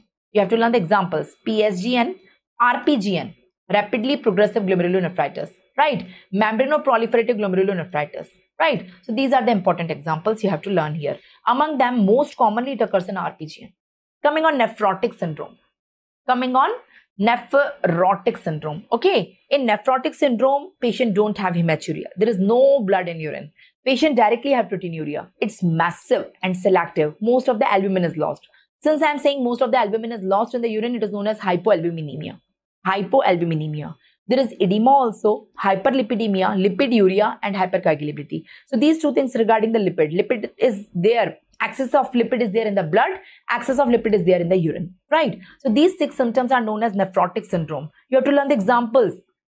Most common cause in children is minimal change disease. Most common cause in adults is focal segmental glomerulosclerosis. Right. So you have to learn that. Right. So we can see nephritic syndrome, the cluster of the symptoms you have to appreciate, you have to learn. Coming on the next question, can you tell me antecedent diagnosis of group A streptococcal infection in a rheumatic fever? We have already covered rheumatic fever. I will not explain you this question. You can directly give the answer. What is the correct answer here? Is it ASO? Is it CRP? Is it ESR level? Or is it so low S3 level? Low C3 level? C3 is a complement. Yes, the correct answer is the ASO, anti-streptolysin O titer. So let me tell you the Jones criteria for the rheumatic fever. I guess everyone can understand this. I have already explained you, this is a diagram of a child. You can see this is a diagram of a child. The child is having tonsillitis by group A streptococcus bacteria. The body is forming antibodies against that. These antibodies are autoantibodies, right? These antibodies you can see, these are autoantibodies, right? Now the similar antigen, that is AM protein, which is present on the bacterial cell wall, the similar AM protein is present on human 5 organ, the brain, the heart, the skin, the subcutaneous tissue, and the joints. So these autoantibodies start damaging the human 5 organs, causing 5 diseases, right? So the 5 diseases is the 5 major criteria, and the umbrella of the 5 terms, the umbrella term is known as rheumatic fever. So the 5 major criteria is the heart. In the heart, there is carditis. In the brain, it's syndrome chorea. In the joints, it's arthritis. In the skin, it's erythema marginatum. And in the subcutaneous tissue, it's subcutaneous nodules. These are the 5 major criteria. Coming on 5 minor criteria, there is fever, there is arthralgia, right? Arthritis is a major criteria, arthralgia is a minor criteria. Please understand, itis is the inflammation in the joint. Arthralgia means pain in the joint. So inflammation in the joint is major criteria. It's migratory polyarthritis, itis, and arthralgia is a minor criteria. Now in the heart, there is carditis, because of which the PR interval on the ECG will raise and ESR will be raised, right? These are the minor criteria, but everything is occurring after the streptococcal infection. How you will prove that? After the group A beta streptococcus infection, only everything is happening. I agree, the bacteria is not causing the damage to the 5 organ. It's the autoantibodies, but autoantibodies will form only after the bacterial infection. So that is known as supportive criteria. Supportive, that was our question, the antecedent diagnosis. How you come to know that before having all this, the patient have a streptococcal infection, the throat infection. So there are 3 things. Either you do a throat swab, or you look for the autoantibodies in the blood. So one of the antibodies, ASO, anti-streptolysin O. That is our answer right now. And one more antibodies are anti-DNase antibodies are there. Anti-DNase antibodies are there, right? Coming to the next question, can you tell me the most characteristic finding in the diabetic nephropathy? Most characteristic, not most common. So what is the correct answer? Is it KW kidney? By KW, I mean Kimmelston-Wilson kidney. Or is it diffuse glomerulonephritis? Or is it focal segmental glomerulonephritis? Or is it Armani-Ebsten kidney? What is the correct answer? Yes, the correct answer is Kimmelston-Wilson kidney. KW kidney. Kimmelston-Wilson kidney. That is the correct answer. Now let me explain you everything regarding diabetic nephropathy. Now we know whenever a person have diabetes mellitus, what do you mean by that? The person is having hyperglycemia. Hyperglycemia means the person have increased blood glucose sugar. Blood glucose levels are increased. That is hyperglycemia. There are 2 types of diabetes, type 1 and type 2. If the diabetes mellitus is managed, if it is treated, it's good. But if it is not treated now, it causes damage to 3 organs in future, right? To kidney, to retina of the eye, number 2. And number 3, the nerves, nephropathy. Okay, so this is known as diabetic. This is known as diabetic nephropathy. This is known as diabetic retinopathy. This is known as diabetic neuropathy, right? Currently, I am interested in diabetic nephropathy. So what happens in diabetic nephropathy? 3 types of lesions occurs in patient. I will explain you all 3 lesions. Okay, the first thing, the glomerulus is involved. Glomerulosclerosis. There are 2 types of glomerulonephrosis. Both of them are in front of you, the diffuse and the nodular. Let me explain you the meaning of the diffuse and the nodular. Here in both of them, the hyaline get deposited. What is hyaline? Hyaline is a pink color acellular structureless material, right? It will get deposited in diffuse also, in nodular also. Okay, in diffuse it will be deposited at 4 places. Number 1, it is deposited in the mesangium, you can see. Number 2, it is deposited in the capillary lining. In the basement membrane of the capillary, I mean. Number 3, it is deposited at the capillary cap. It is looking like a capillary ne cap lagaya hai, topi, hai na, capillary cap. It's known as fibrin cap. And number 4, it is deposited in the Bowman's capsule. This is known as capsular drop. So what are the 4 places? Number 1, I told you mesangial deposit. Number 2, fibrin cap. Number 2, thickening of the arteriole, I mean the GBM. And number 4, capsular drop. That's why it is known as diffuse. The hyaline is deposited at 4 places. But come on the other one, the nodular one. Here also hyaline get deposited, but in the form of the circular nodules. Can you see? Nodule. It is not everywhere. It is in the nodules. Now compare this and this. Here that hyaline is deposited diffusely. Here the hyaline is deposited nodularly. So this one is known as diffuse glomerulonephritis. This one is known as nodular glomerulonephritis, glomerulosclerosis. The nodular one is also known as Kimmelston-Wilson kidney, the other name given to the nodular. Now tell me which is more common? The more common, if I ask more common, answer is diffuse. And if I ask more specific or more characteristic, so more specific or more characteristic, answer is nodular. Now have a look on your question. What they are asking? They are asking the characteristic finding of diabetic nephropathy. So what is your answer? Specific or characteristic is Kimmelston-Wilson kidney, KW kidney, that is nodular ka dusra naam, the other name of the nodular. But if I change the question from characteristic to common, can you tell me the most common one? So answer will change from KW kidney to diffuse. So So currently answer is A, but if I ask most common, the diffuse one is more common and this one is more specific or more characteristic, right? The nodular one. The other name of the nodular one is Kimmelston-Wilson kidney. Kimmelston-Wilson kidney. Please learn that. Please learn. It's a very, very, very frequently asked question. You got it? So that is the thing. Coming on the next question. Most sensitive indicator for iron deficiency anemia. I guess everyone knows the answer. Is it ferritin, TIBC, percentage saturation or bone marrow iron? Yes, you all know the answer. The correct answer is the ferritin. Because before falling everything else, the ferritin is the first thing which will fall. What is ferritin? Ferritin is the storage form of the iron. It is the storage form of the iron in the liver. So if I stop eating iron from today in my diet, so will I have anemia tomorrow or today only? No. For the next 2-3 months, I will not have iron deficiency anemia because in my liver, I am having the storage. The storage is in the form of the ferritin. So my liver will give the backup for hemoglobin for heme synthesis. So ferritin will go on falling. It is the most sensitive indicator, earliest indicator to fall. One time will come when ferritin will zero. At that time, the patient have less hemoglobin synthesis and that time the anemia will manifest. You got my point? So that is the thing. I hope you got it. So that's all about it. I hope I have covered many PYQs of FMG. Before ending, let me tell you something. Now you have only 2 options in your life currently at this phase of life. Either regret later or study now. The choice is yours. मैंने बहुत बड़ी बात बोल दी. The choice is yours. You got my point? So, you know, अभी तुम्हें लग रहा है the studying is sucking. You know, the whole day, the studying, the lectures, the subjects, you know, they are very lengthy. Sometimes you are very depressed. You are very down. You don't understand anything. You don't feel like doing anything. I can understand that feeling because we all have passed. I also passed from that feeling, right? Everyone have a phase in the life. This phase you are living right now. Okay. But, you know, this feeling suck, the worst feeling in this world which you are having right now. But there is more, another feeling which is more worse than that. The regret. Imagine you have results, but God says this doesn't happen and you didn't got a good rank. You didn't got selection. So how you feel that day? That day that day will be more sucking or this day is more sucking. That day you will have regret that we have studied, this is not our result. So regret is more sucking, more worse. The worst feeling in the world is the regret. So don't have the regret, give your best shot, study as much as possible, do smart work, complete your all 19 subjects. After that, give your best shot. Even if you are not selected after that, you will not have regret. That was my best, the best shot. I have not wasted my time. You got my point. Wishing you all the best. Here I am ending. If you like the session and if you want more such sessions, we can conduct more such sessions for the FMG students for pathology. Thank you so much. Wishing you all the best. I wish आप सबको बहुत अच्छा rank मिले and once you get the rank, I wish you can connect me and you can tell the team that you got selected, and that's all. Thank you so much. Wishing you all the best. Bye bye.